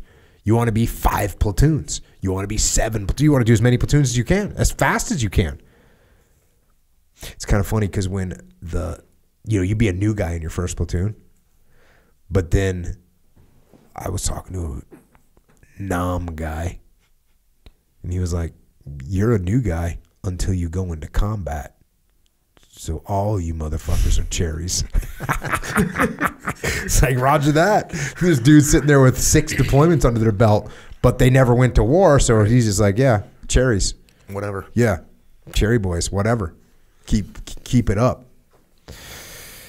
Man, what a life. Trainer personnel will face many problems with their new soldiers. Trainees come from every aspect of life. So this is what I think the reason I wanted to cover this part is because we work with companies all the time. They hire people all the time. What's your indoctrination program? How are you welcoming them aboard? What are you doing to train them out of the gate? Oh, you're so critical to get them in the role that you can't spare 4 days to set aside and get them trained up and familiarize and meet them with the right people. You can't do that? It's more important that you just get them totally blind rolling into their role. That doesn't make any sense, man. Set aside some time. Trainees come from every walk of life, all kinds of schooling, other civilian experience, a multitude of aptitudes, beliefs, skills. From this complex mixture of raw material, the training unit commander has to turn out trained soldiers who are ready to undergo further training and ultimately become combat-ready fighters in the Army's combat-ready units. During this period of his training, this new soldier will have to learn how to live as a soldier with other soldiers. He will learn to accept discipline, to keep physically fit, to develop proper habits of eating, sleeping, recreation, and sanitation, and to live harmoniously with his fellow soldiers. These things will not come easily to all trainees. Many will need lots of help and lots of guidance to overcome their troubles. Their commanders are the ones who can and should give them this assistance. Isn't that weird to think about? This is where you're going to develop these people that have just, they're just random. I know I always joke about the fact that I never flossed my teeth until I joined the Navy, and in boot camp, they're like, you need to floss your teeth every night. And I was like, okay, whatever. I've flossed my teeth every night since then. I was just a savage that didn't floss my teeth. But that's one of the many habits where this is what you do. This is what you're supposed to do. Cool, roger that. I'm that kid. Of course, I can floss some of my teeth with like a piece of rope. Although new soldiers are being trained as replacements for other units, all training commanders will do well to look at their trainees this way. These are my men. I will train them as if I'm going to fight alongside them and as if my life will someday be in their hands. That is one cool thing that you hear from guys that worked as BUDS instructors is the attitude of like, hey, do I want this guy in a platoon with me? Right. That's a great place to start. That criteria is so important. I mean, yeah, Top Gun, we talked about a little bit, maybe a difference. There was a key emphasis put on training in my community. Top Gun was obviously a place that resembled or reflected that apex of that training facility, if you want to call it that. But really what it was, there was a chance to pass on information, to teach guys. And the criteria for finishing that program was, if you as an instructor who was going to, if I'm going to put that Top Gun patch on your shoulder, the criteria was, would I go to war with you? That was the criteria. Is this guy someone that I would go to war with as his wingman? And again, you've talked about it. It may be a little bit more evident in the military example because we're talking about literal war and we're talking about a guy who's written something based on his experiences in war. But the translation to anywhere in the private sector, or even your own family, isn't that hard. If you think about what is the criteria that really matters to you, what you'd be willing to do with or for this person, it doesn't have to be war as the outcome. And you're talking about, the investment you're making in your people up front. Can you spare can you spare a week to put this person on the right path so his ability to be successful in the organization is 100 times greater than if you just shoved him out there because we're understaffed or we got to get this job done. Go get that person in the role. Yeah. Got to make the investment that you make up front will be tenfold than not making it. Next section is entitled, "The Army is Built on Discipline." When a man comes into the Army, he usually leaves home for the first time. He leaves behind his parents, his friends, the inhibitions he has built up from being around those who have been close to him. Without the restraining influence of these inhibitions and in the quick tempo of his new life as a trainee, he is likely to slip in morals, in neatness, and in energy. The one thing that will keep him on the right track is discipline.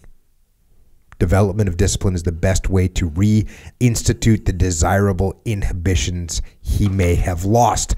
How can commanders instill discipline in their trainees? The answer can be given in one word: training. This is a rehash, right?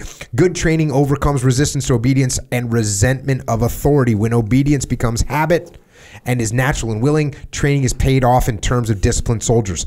Development of discipline can be part of every period of training. During basic training, commanders have many opportunities to stress the importance of these things which make a disciplined soldier: obedience, alertness, neatness of dress, and physical fitness. The trainee will also develop a respect for commanders and a renewed devotion to his country. In battle, discipline is of supreme importance. This is the only time you use the word supreme. Most men are afraid in battle, but discipline produces the courage to overcome this fear. Discipline in a soldier implies a sense of duty and obligation to his unit. When the soldiers of a unit share that obligation, the unit has gone a long way toward the goal of combat effectiveness. Only one kind of discipline is acceptable. It is perfect discipline. When trainees show evidence of poor discipline, it is generally because their commanders have failed to insist on perfect discipline from the start. And that's Patton. That's a Patton quote. Only one kind of discipline. That's perfect discipline. He talks about getting to an overseas environment. The new arrival should be indoctrinated in the customs of the new country in which he is stationed. He should be encouraged to meet his new neighbors, learn their ways, study their language, become familiar with their history.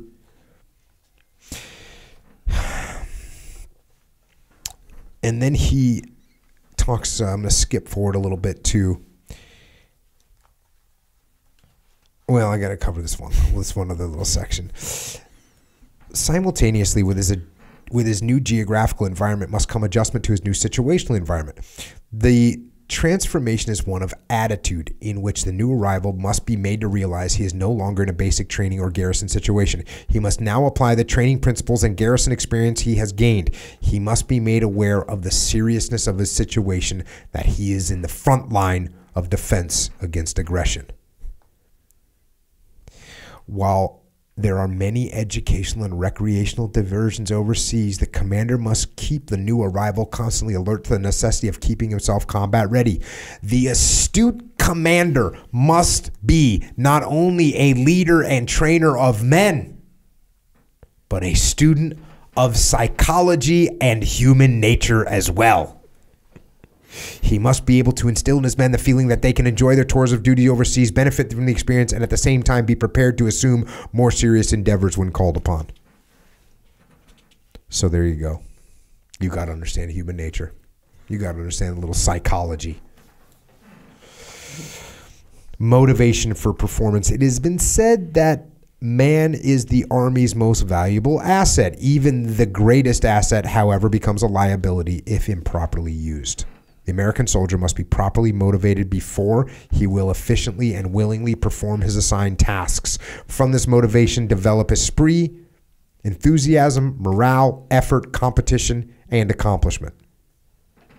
Motivation of the American soldier overseas is best accomplished when he, number one, knows why he is there.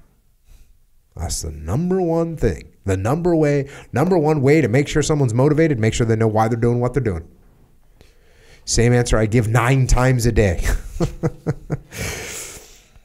Is made to feel that he belongs.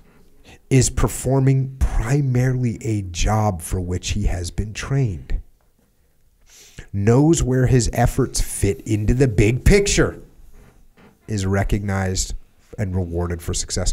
The one of those that I would say was a new thought in my mind was that is performing primarily in a job for which he's been trained. And I was kind of like, that's a good point. That's a good point. Think about when you're doing something, you're like, oh yeah, this is what I learned. You know, in jiu-jitsu, it's real clear, right? Mm-hmm. Oh, I learned this escape, and you use it. That's just a total reward. Yeah, fully. How about when you learn some new technical skill on the filmmaking, and then you get to apply it? Sometimes you kind of force it in there. In many cases. Yeah, it's like you'll do it, just because you're pursuing that very thing, right, that you're talking about. Yeah, so when it comes naturally, when it naturally occurs, it's a super positive thing. Big time, man. Dave, how long were you in the Marine Corps for before you dropped a bomb on target from an F-18? 6 years. 6 years. Dang, bro. Did that feel good? It did. Yeah. Did that give you motivation? It's crazy. I had to do the math there. I was thinking, man, how long was it? It was 6 years. What year did you get commissioned? 94. And then you dropped bombs? Singular. You dropped a bomb? A bomb. 2000. In 2000? Yeah. Listen, like you said, man, remember, this is by Dude, all you were intents and purposes. You were straight up like Top Gun experiencing the MiG, right? Like didn't Maverick have the close flyby with the MiG? I'm saying that because in 2000, how many people dropped bombs? I don't know if it's fact, but if it's not fact, it's really close. I was like the first guy in the world to drop a JDAM because I had my squadron on deployment was the first squadron that had GPS. Good deal, Dave Burke is coming in hot. But at the time, we spend billions of dollars developing this weapon system, and you're the guy that gets to drop it. Again, okay. Do you remember the date? No, but do you remember the month? It was April of 2000. Okay, so April of 2000, we're going out there just canvassing the world. If there's anyone out there that knows anyone that dropped the JDAM before April of 2000, please let us know so I can put this guy over here, Good Deal Dave Burke, in check. Yes. Put him in check. It's like you said, though, man. I mean, first of all, at the time, for me, that was it, dude. We're done. Checking the block. I can die a happy man. It's because of what you said. There wasn't anything going on. Mm-hmm. I mean, you look back now, post 9/11, it is. It's embarrassing. I don't even like, we talk about this all the time. I don't even like bringing it up. But at the time, that was it. And to get back to your more serious point of, dude, was I stoked? I never felt more useful in what I was doing than that night. I can picture it hitting that pickle switch and that bomb coming off my jet, blowing up that SA-3 launcher in Iraq. That was like the most important thing I'd ever done in my life. How many people did that after you dropped yours? Did things start to escalate? Well, no, we were. You just get the one. Good deal, Dave Burke. Look, man, it was kind of a cool thing at the time. It really was. And yeah, if I'm out of turn, let me know. There's just not that many people out there that have the potential of doing it, given the systems that were required when the bomb hit the fleet and everything. It was a confluence of a lot of things that just went my way. So you're saying that in the whole fleet, the JDAM had just kind of arrived. First of all, the JDAM had just arrived, and what was required is a GPS aircraft. On my carrier, there was one squadron that had GPS on board, which was my squadron. GPS in your aircraft? In the aircraft. The other four squadrons couldn't even carry the weapon. And this was the first time? Yes. And Marine Corps got it before Navy? No, it's not that the Marine Corps got it. It just so happens that on my deployment, the Navy squadron of fighters, they didn't have GPS aircraft, which is kind of crazy, but we did. So, again. So you dropped the first ever JDAM. Like I said, if it wasn't the first, it was really close. It was definitely the first on that cruise. What about Bosnia? What about Sarajevo? I'm almost positive that predates GPS guided weapons. That's all laser guided, some other guidance systems. That's not GPS guided weapons. You're going out on a limb. I am. And look, fix it if I'm wrong. Dial in. Send a message. Well, I'll be happy to there's get put gonna in be check. JDAMs hitting your brain. Yeah, maybe. When there's some guys that flew into Sarajevo dropping bombs. Yeah, well, I mean, look, I could definitely be wrong. At the time, I wasn't like. Do you know I'm going to add this to like your bio when I talk about you? Because, I got my little, hey, he was this, he was that. And I'm going to say he also dropped the first ever JDAM. The first ever GPS guided munitions was dropped by Colonel Dave Burke. The 2,000-pound JDAM in the year 2000 was this brand new, incredible thing that we just got trained on, which was kind of crazy. What were the circumstances that got you cleared hot? Yeah, the circumstances were, during the day, I was scheduled for like a night mission, just a pre-scheduled mission that probably involved, a handful of airplanes doing Operation Southern Watch, just kind of monitoring the airspace, which we did. April 2000. I was on deployment. Right on. I was on deployment. Yeah, I was about to head home. What aircraft carrier were you coming off of? The Stennis.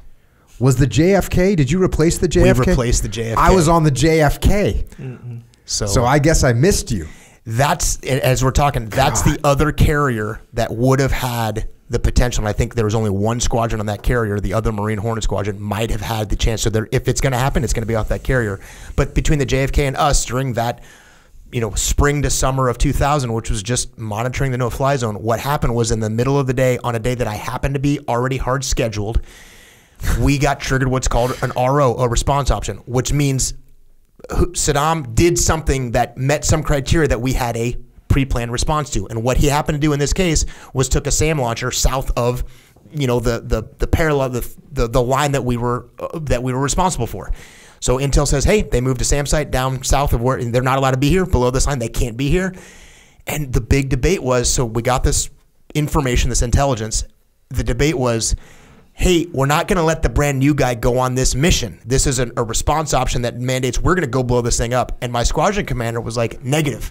That's the schedule. He's going flying. And if it wasn't... So wait, you were a new guy? Was this your first deployment? Yeah, my first cruise, my first deployment.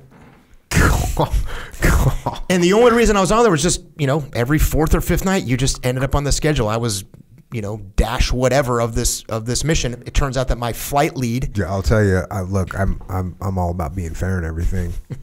If I was the squadron commander or the squadron XO or the ops officer or one of the other or senior anybody captains, else in the squadron, I would have been like, that new guy just broke his left heel. Yeah. He got heel hooked. Weird. I don't know how what happened, but I'm taking his place. Dude, it was one of those things that the Air Wing had scheduled responsibility to cover the no-fly zone. I was on the schedule. It was going to be a totally boring night mission, which we'd done all the time. It was just covering the no-fly zone. Middle of the day, this happened. We knew that package that was going in was going to go from a monitoring mission to a targeting mission. The mission loadout required a GPS-guided weapon. There happened to be one aircraft in that formation from one squadron that had the GPS aircraft and GPS guided weapon. I was there. I was scheduled for that. There was a behind the scenes conversation I was not part of over whether this new guy, Chip, was going to get to go because this is garbage because he's brand new. The squadron commander was like, I'm not building a habit pattern by which, because of the mission, I'm going to change the formation. He's a young guy. He can go do it. I went and did it. I launched. I joined on the wing of some other squadron aircraft. We flew north for 2.5 hours. I blew this thing up and I came home. Were you nervous? I was, yeah, but not like, I was nervous, but not like. Were you super confident? I knew that I was nervous and stoked. A GPS bomb. I mean, is this a hard job? No, it is not a hard thing to do. As a matter of fact, the beauty of this mission, just to put things in context, is that before I even got into my airplane, I was handed the precise latitude and longitude, which I pre-programmed into basically a disk that I downloaded to the airplane. So before I even took off from the carrier, my aircraft, and the bomb all knew exactly where to go. And it was literally, I'm just carrying this thing on my wing. My only job was to arm it up and press the button. Did you fly flat, dumb, and happy like at a certain altitude, or did you kind of like, hey, bro? I would love to tell you the coolest story in the world. It's not a cool story. That's why I told you. Telling the story now is almost embarrassing because people listening now, when they think about what we have done since 2001, this story is the least exciting combat story you'll ever hear. And combat should be in quotes. In 2000, it was the coolest thing I had ever done. We did a bunch of shipboardings on that deployment. Yeah. So in the Millennium deployment between 1999 and 2000, we did like shipboardings overseas. And one of the shipboardings that we happened to do was of a big Russian oil tanker, and it was on CNN and all this kind of stuff. So it was kind of the big mesh, kind of the same thing. And just to put it in perspective, when we got back, so we were on the carrier, and then there was another platoon from Team 2 that was on the ARG. And when we got back, we had to like brief the CO and the Commodore about like what we did on deployment. And so we got to brief, that we did this thing, which was kind of, at the time was pretty cool. And just to put it in perspective, what the other platoon commander briefed was that they did an in extremis propeller clearance for the ARG ship. Like something got tangled in the propeller, and they like anchored the ship, and they dove down and like cut the thing off, and they kind of like helped. That was what they briefed. That's what a SEAL platoon did in in the year 2000, and that was the highest level thing that they did with the most visibility that they could debrief. Was we did a maintenance dive on the ship we were on board. Yeah. So that just kind of tells you what it was like at the time. Things were different back then, man. So I'm 100%. I can totally imagine what you were feeling going into this and coming out of it. It was awesome at the time. And look, when I came back, I mean, the whole ship knew about it.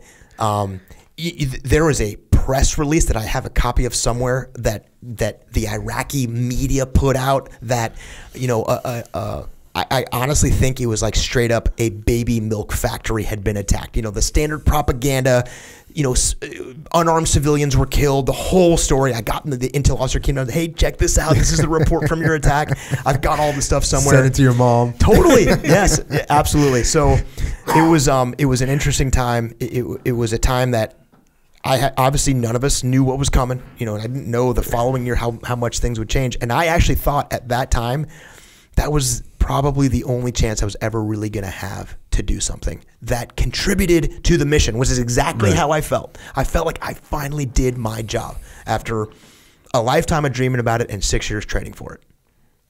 Little did I know. That's awesome. Yeah.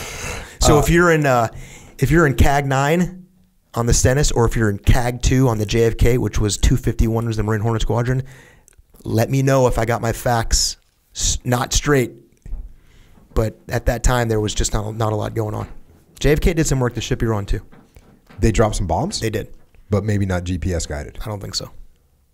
Like it really matters, but call me out. Apparently I'm good with it does. It did at the time, bro. I can tell you it did at the time. Check. Legit. Yeah. He goes through looking at these items to keep someone motivated. First of all, a man does any task better when he thoroughly understands the reasons for performing that task. Surely you have heard the question, what am I doing here? What have you, the commander, done to answer this question? Have you made your troop information program merely a corner bulletin board in the day room? Have you explained to your men the role of allied forces in your overseas area as part of the United States Army and what it plays in that role? Have you discussed with them the threat of communism? Have you shown them how an alert, well-trained, strong force in peacetime becomes a deterrence to aggression and armed conflict? So that's the why. Yeah. And that's the why that we talk about all the time. Go ahead. Yeah. Do they understand how what they're doing contributes to the mission?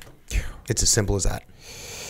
Yeah, and when you're working on the front lines of a factory, look, if you understand how that contributes to everything that's happening and what we're trying to do, that makes a difference. The only way they're ever going to know that is if their leadership makes that a priority, though, or else they're going to get stuck down there and their perspective of the world is going to get smaller and smaller. They're going to feel more and more disconnected and they're not going to understand it. You have to make that happen. That will not happen on its own. That's one thing that's cool up at Origin. You know, the troops that are on the front line, they see what's happening. Right down to the fact that they can see people competing in their gis, right? They can see people working in the jeans that they made. They get thank yous. They get, pictures of the jeans being worn in North Dakota, being worn in Texas, being used. And it's awesome. And they know that they can feel what that means because it's bringing back the community. And so everybody understands that why. And it's so important. Pete does a great job making that clear. The second item I outlined as a motivation force is a sense of belonging. Very few drives of a man are stronger than his desire for identification with a group. When he knows that he is wanted, he has a definite niche, a specific job, and that his efforts contribute to the achievement of a common goal, then he becomes proud of himself, his unit, and his superiors. Develop in your men this feeling of identification, and your task will be lighter. Then when the chips are down and they are called upon to do battle, they will perform as members of an integrated team, not as individuals. This brings us to the utilization of man, and this is the story of Dave Burke. Thousands of dollars were spent to train each man, first as a basic soldier, then as a specific MOS. Is each man in the unit being used in the job for which he was trained? I realize only too well that commanders must occasionally put men off their jobs to meet temporary requirements. The men realize the necessity for this too. Too often, however, a commander forgets to put the man back in the job for which he is trained. The men do not understand this, and such action is often demoralizing and results in the loss of unit effectiveness. When it becomes necessary to assign an individual to a position other than the one for which he has been trained, the commander will rise in stature if proper counseling is given. Explain why the temporary assignment has been made, and let that man know as soon as possible he will be reassigned to duties commensurate with his MOS. One thing should be kept in mind, however: no amount of motivation will make a man tackle his job he knows is too big for him. That's the infinite thing. Mm-hmm. Where a man fits into the big picture, obviously important, and then goes into that a little bit. And finally, there's a great deal of vanity in each of us. And few things are more motivating than recognition for and reward for a job well done. He then, jumping forward a little bit, he's got a little section on physical fitness, which I always like to cover. The vision of a push-button war suggests that the physical rigors of the battlefield belong to the past. Isn't that crazy? 1963, he's Totally. thinking that. Just think of that. Nothing could be farther from the truth. Physical fitness in today's army is even more important than it has been in the past, and this is especially true in overseas theaters where, to meet any communist bloc aggression, the fighting man on the ground is the ultimate weapon, the fundamental factor of the decision. The soldier overseas must be combat ready, not only in terms of equipment, training, and conviction, but also in terms of ability to withstand the rugged demands of physical combat. The time to begin is the day a new replacement arrives in your command. In many cases, he will be fresh from basic or advanced individual training, and it will merely be a matter of maintaining his high state of physical fitness that he brings with him. In other cases, you may well have to start from scratch and bring the man up to the desired standard. In both instances, your solution as a commander is a physical fitness program that will provide for progressive and continuous physical conditioning of your men. It can and should be integrated into a phases of training in your program. As an asset to your unit commander is the highly developed sports program, and he talks about how important that is. How important it is to have these kind of programs where you're running. He talks about care of equipment. Got to take care of your gear. He uses this little quote in here. Remember the rhyme about "for want of a nail," and I had never heard of that. Have you ever heard that before? Mm-mm. So I had to look it up. For want of a nail, the shoe was lost. For want of the shoe, the horse was lost. For want of the horse, the rider was lost. For want of a rider, the battle was lost. For want of the battle, the kingdom was lost. All for the want of a horseshoe nail. There's that little thing. Just that little thing. Talks about, he goes into like, this is where I started kind of breezing through some stuff, because he's talking about, he's getting in the weeds a little bit about how do you get people to take care of their vehicles. He goes through some execution charts, proficiency of weapons, testing the abilities of soldiers. He runs into this a little bit, performance testing, and talks about how you've got to continually test people so that you know that they can do their job. Schooling, he talks about schooling of the individuals. And again, he starts getting into some of the weeds. And then he gets into professionalism. And professionalism to me is, a word, talk about your first experience in the military and how that leaves a mark. Well, in 1991, when I checked into SEAL Team 1, there was an underlying theme of professionalism. It was, hey, professionalism. SEAL Team 1, the nickname for SEAL Team 1 was Stalag Team 1 because, we had haircut inspections every 2 weeks, and then uniform inspections, I think the first Monday of every month. SEAL Team 5, we can confirm this with Jason Gardner, but I don't think they had uniform inspections in the decade. So, everyone looked at Team 1, the Stalag Team 1, and it was the underlying tone was professionalism. Back to the book. In today's Army, we can afford to keep only the worthwhile individual in our ranks. Every effort must be made to strive for professionalism in all things. Retention of the desirable and dedicated individual is the goal. Constant supervision by officers and non-commissioned officers is necessary to raise standards of performance. A great deal can be accomplished by each individual by setting the example and being a professional himself. More than any other thing, demonstrated competence, ability, and efficiency, i.e. professionalism, will encourage new officers and enlisted men to make the Army their profession. What is real professionalism for the career Army officer? Many do not understand what is meant by professionalism. I submit that professionalism to the young soldier, to the career non-commissioned officer, to the young reserve officer on limited active duty, and to the reserve officer on extended active duty is different from that applicable to the career regular Army officer with 20 years of service. I will explain this as I see it. If you enumerate the various things that have to be done in order to produce a combat-ready Army to meet the demands of our country in case of emergency, I believe you will find that these necessary operations pretty well cover the field in creating an Army. So here's the list of things that you have to do in order to create an Army. Raising an Army, organizing the Army, equipping the Army, training the Army, supplying the Army, leading and commanding the Army, administering the Army, moving the Army, communicating within the Army, employing the Army. A career regular Army officer who wants to prepare himself to be a professional should learn the general requirements, techniques, and principles of each one of these necessary operations. In addition, he should become a master of one and have at least one other as a strong minor.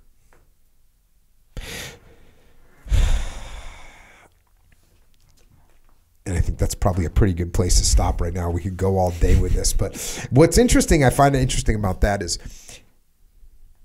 if you've got 10 broad operational fields in the Army and you can only be a master in one of them because we just don't have the ability to be more than that. You could be a minor in another. Then how can you be a professional? Right? Because I was kind of expecting him to say, you need to learn all these things. And he says, you can only become a master in one and you can only become a minor in one more. So I'm thinking, how do you become a professional? And I think the answer is humility. To actually know that you're not a master of everything, to actually know that you have shortfalls and you have deficiencies. And then what you do is you surround yourself with people that are masters in those areas. You build a team.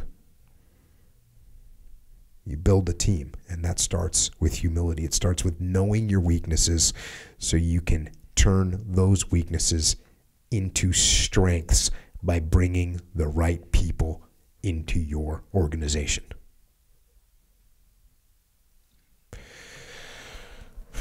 There you go.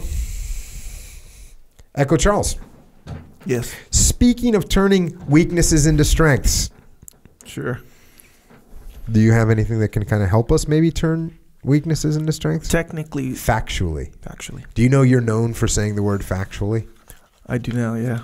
Yeah, some people will occasionally just throw just a factually like in the comments. Yeah, apparently my daughter gives me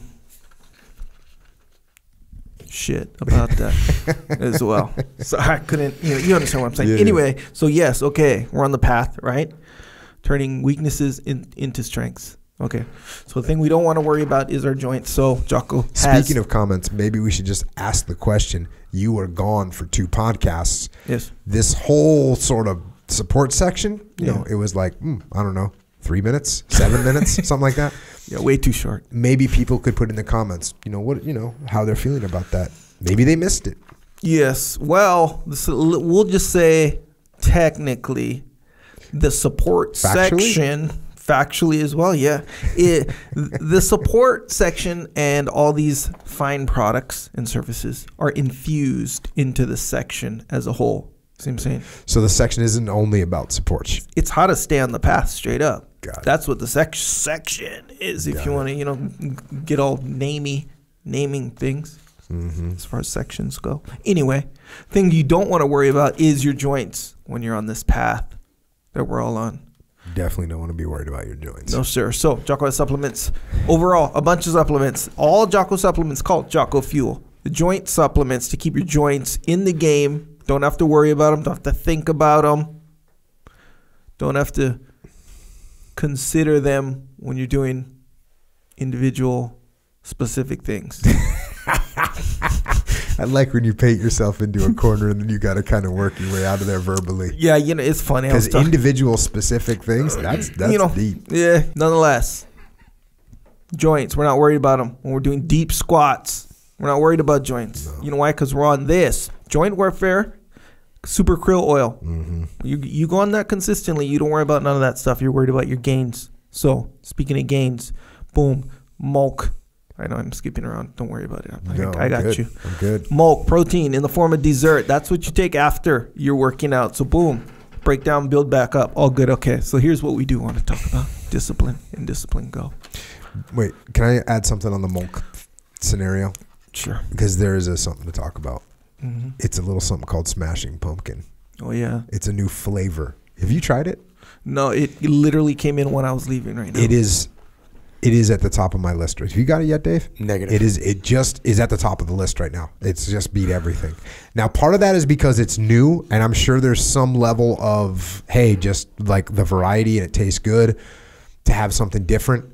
But I already, Pete and Brian, well, it's a seasonal thing. I was like, no, stop. This is not a seasonal thing. This is in the game. This is part of Jocko Fuel, Smashing Pumpkin.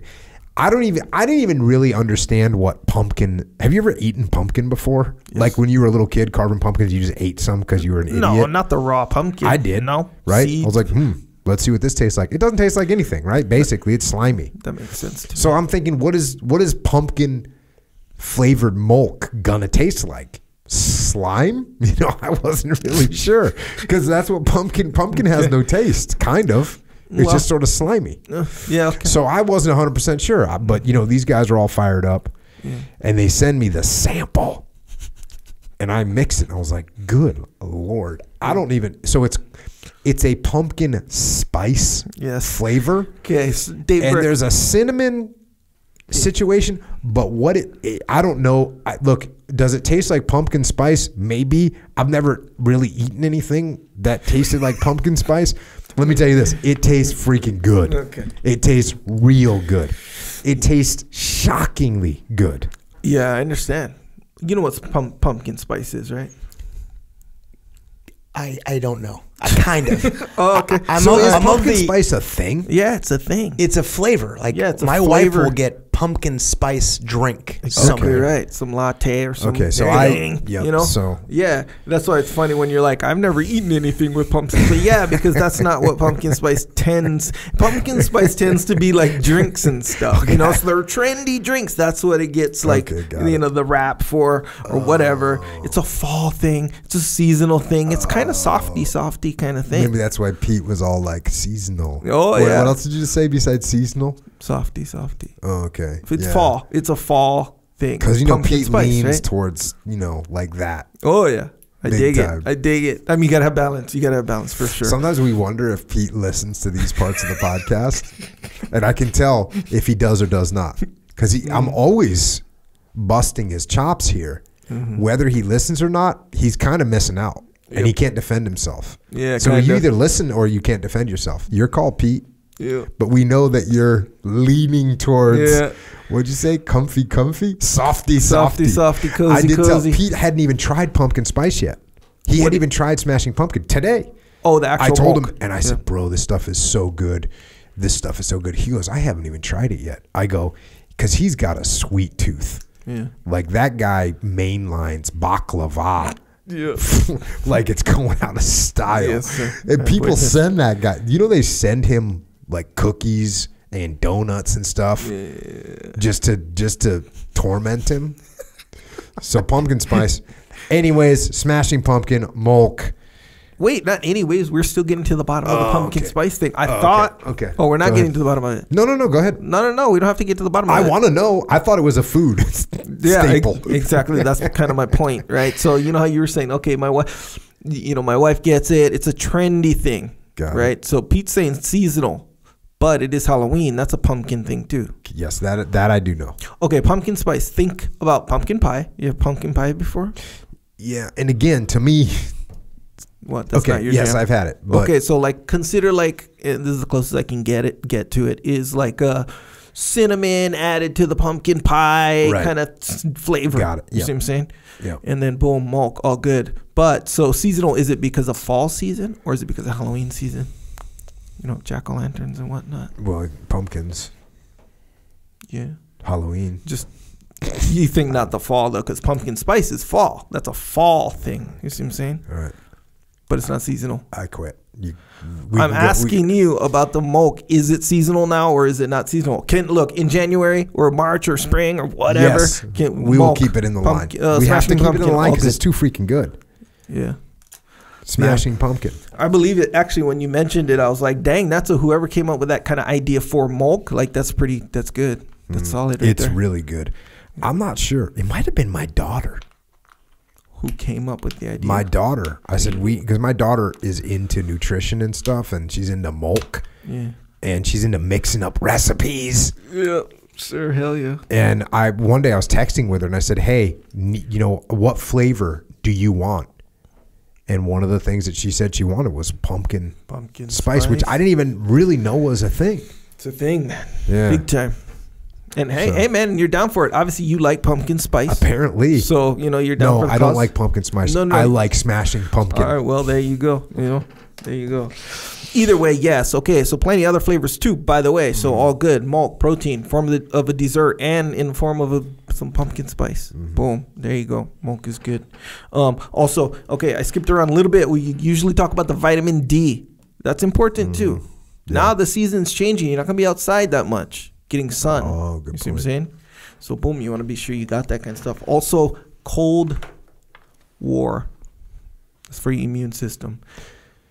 Vitamin D is good for your immune system too, but boom, in combo, same deal. You don't got to worry about your sickness. Let's and all face it, I this think stuff. everyone should be upping their immune system at this point in the world. I think so. In yes. time. Yes, that is my There's opinion. plenty of reasons. There's one big reason.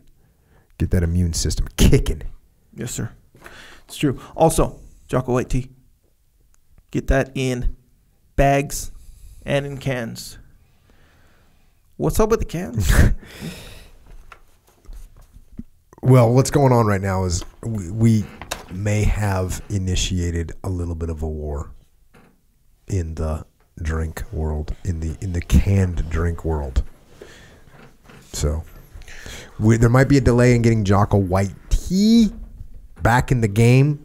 We've been we've been drawn into a. There's been a declaration of war against Jocko Discipline Go cans. Yes. Yes. So it's on. I'm not going to talk too much detail, but let me just say we are at war. Yeah. And look, it's one thing when you're kind of down there and you're scrapping and you're, but whatever, you're just having a good time. Yeah. But then all of a sudden you realize you're at war. Yeah. And so we had some events unfold that some big actors have taken action to attempt to suppress our people. Yeah. So we're going to have to fight. Yeah. Oh, yeah. Looking forward to hearing more about that one. Plans and whatnot. Nonetheless, you did mention Discipline Go. So, yes. Discipline, Jocko, Discipline, and Discipline Go. Discipline is the powder. Discipline Go is the cans and pills and capsules, by the way. But we're talking about the cans, RTD, ready to drink. Right? This was for ready to drink, deploy. Okay. An actual healthy energy drink. So actually healthy, though. Not the kind like, it's healthy. No. Kind of. No. Actually healthy. Yeah, actually healthy. Good. No preservative, no nothing. Okay. Available in Wawa, Vitamin Shop, and online. Boom. Speaking of war, so check this out. Part of this war is driving and crushing the enemy. So we're not in all Wawas yet. We want to. And by the way, Wawa is just the beginning. But we got to crush. So check this out. So right now we're only in Florida. The Florida Wawas. We have like a battle map. Sure. Especially now that we're at war. We have a battle map. If you're check this out. If you want to support the cause, go to Wawa in Florida and just clean out. Just get yourself some Discipline Go. Get yourself some Discipline Go. And help us win the war. Appreciate it. Also, Vitamin Shop. You can get it there if you don't have a Wawa near you. Yep. Also, originmain.com. Yep. And let's face it, also Amazon. Yes. Yep. Available. Yeah. Prime. You mentioned originmain.com. Other stuff on originmain.com. Jiu-jitsu stuff. Yes. We'll say everyday stuff to wear. Jeans specifically. American denim. It's a big deal. American denim. Also boots on there. Real good stuff. Go in there, get something, man, if you want something. American made stuff. It's not like that's not a big deal. Yeah. By the way, you may have been looking for Delta 68 jeans. They were unavailable for a while. They're back. Okay. We're catching up right now, and they're freaking awesome. And I have a confession to make. You know how I'm always like, I literally have written books about putting your people ahead of you and take care of the people and all that. You already know the confession. So we kind of re-engineered the Delta jeans a little bit. We re-engineered the fabric a little bit. We re-engineered the cut. And so Pete sent me we went back and forth like 3 iterations, finally sent the iteration. Like recently? Yeah. Oh. He sent me okay, this should be it. I put him on. I sent him a text. I'm like, execute, send me 2 pairs immediately. Put me above everyone else that's waiting. Yeah. I got a package. So I have all my other jeans are in the garbage.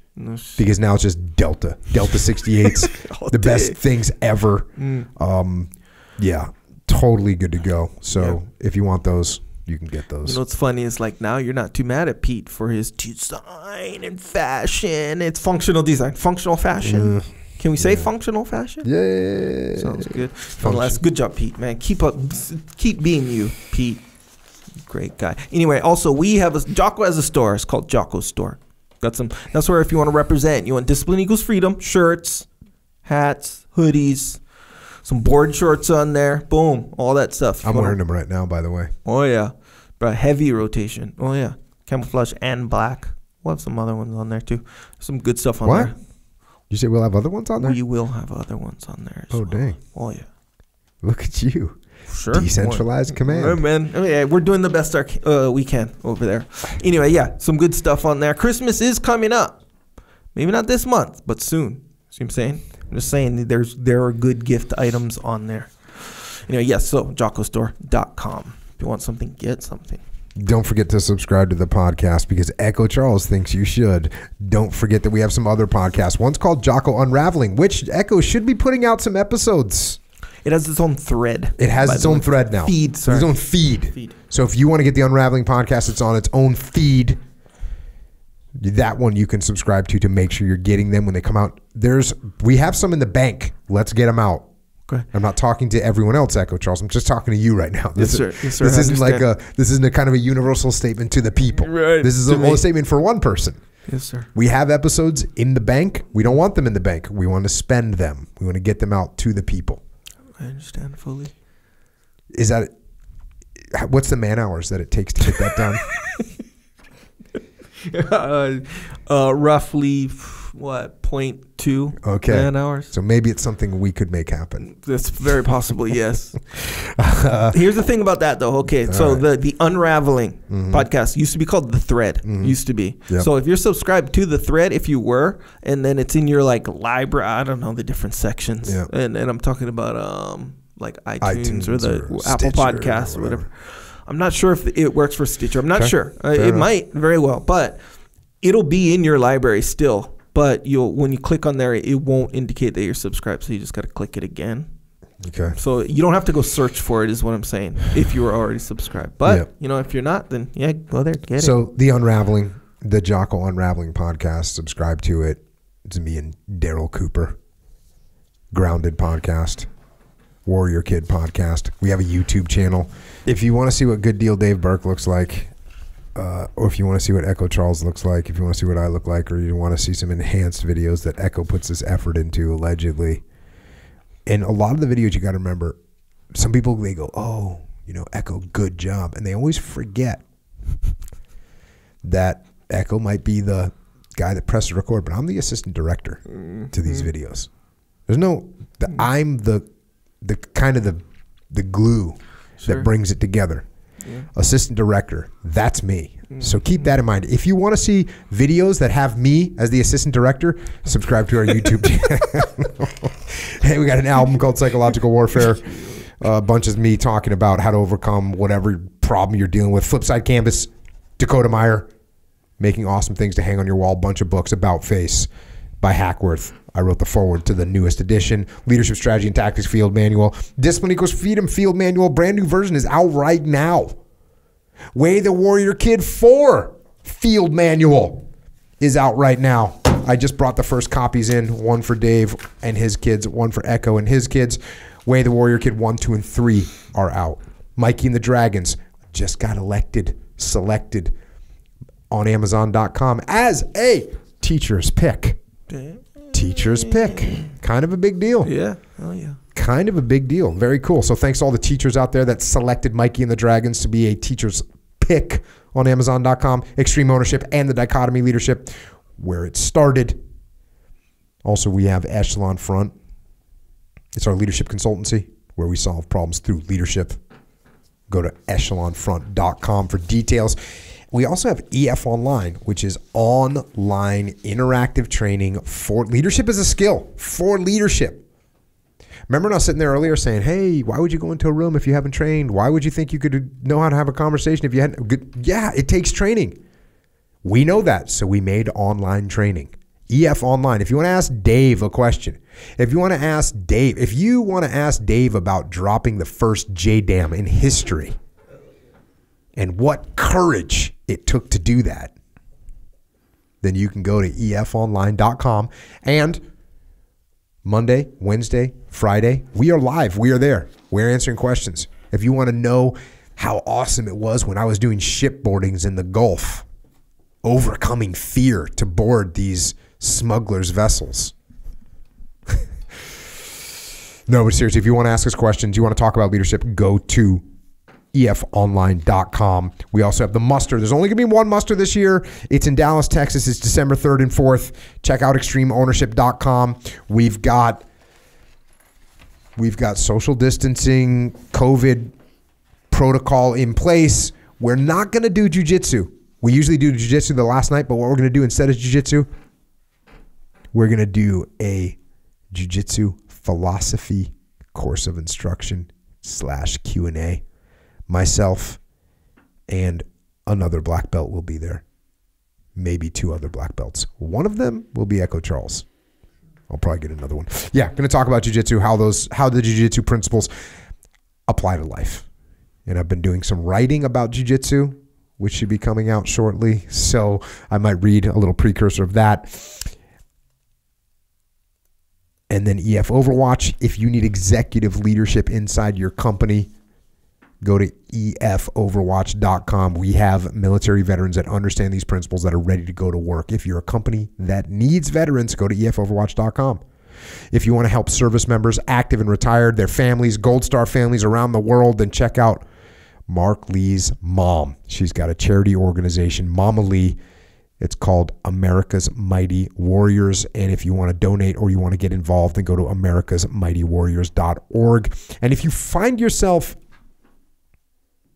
thirsting for more pain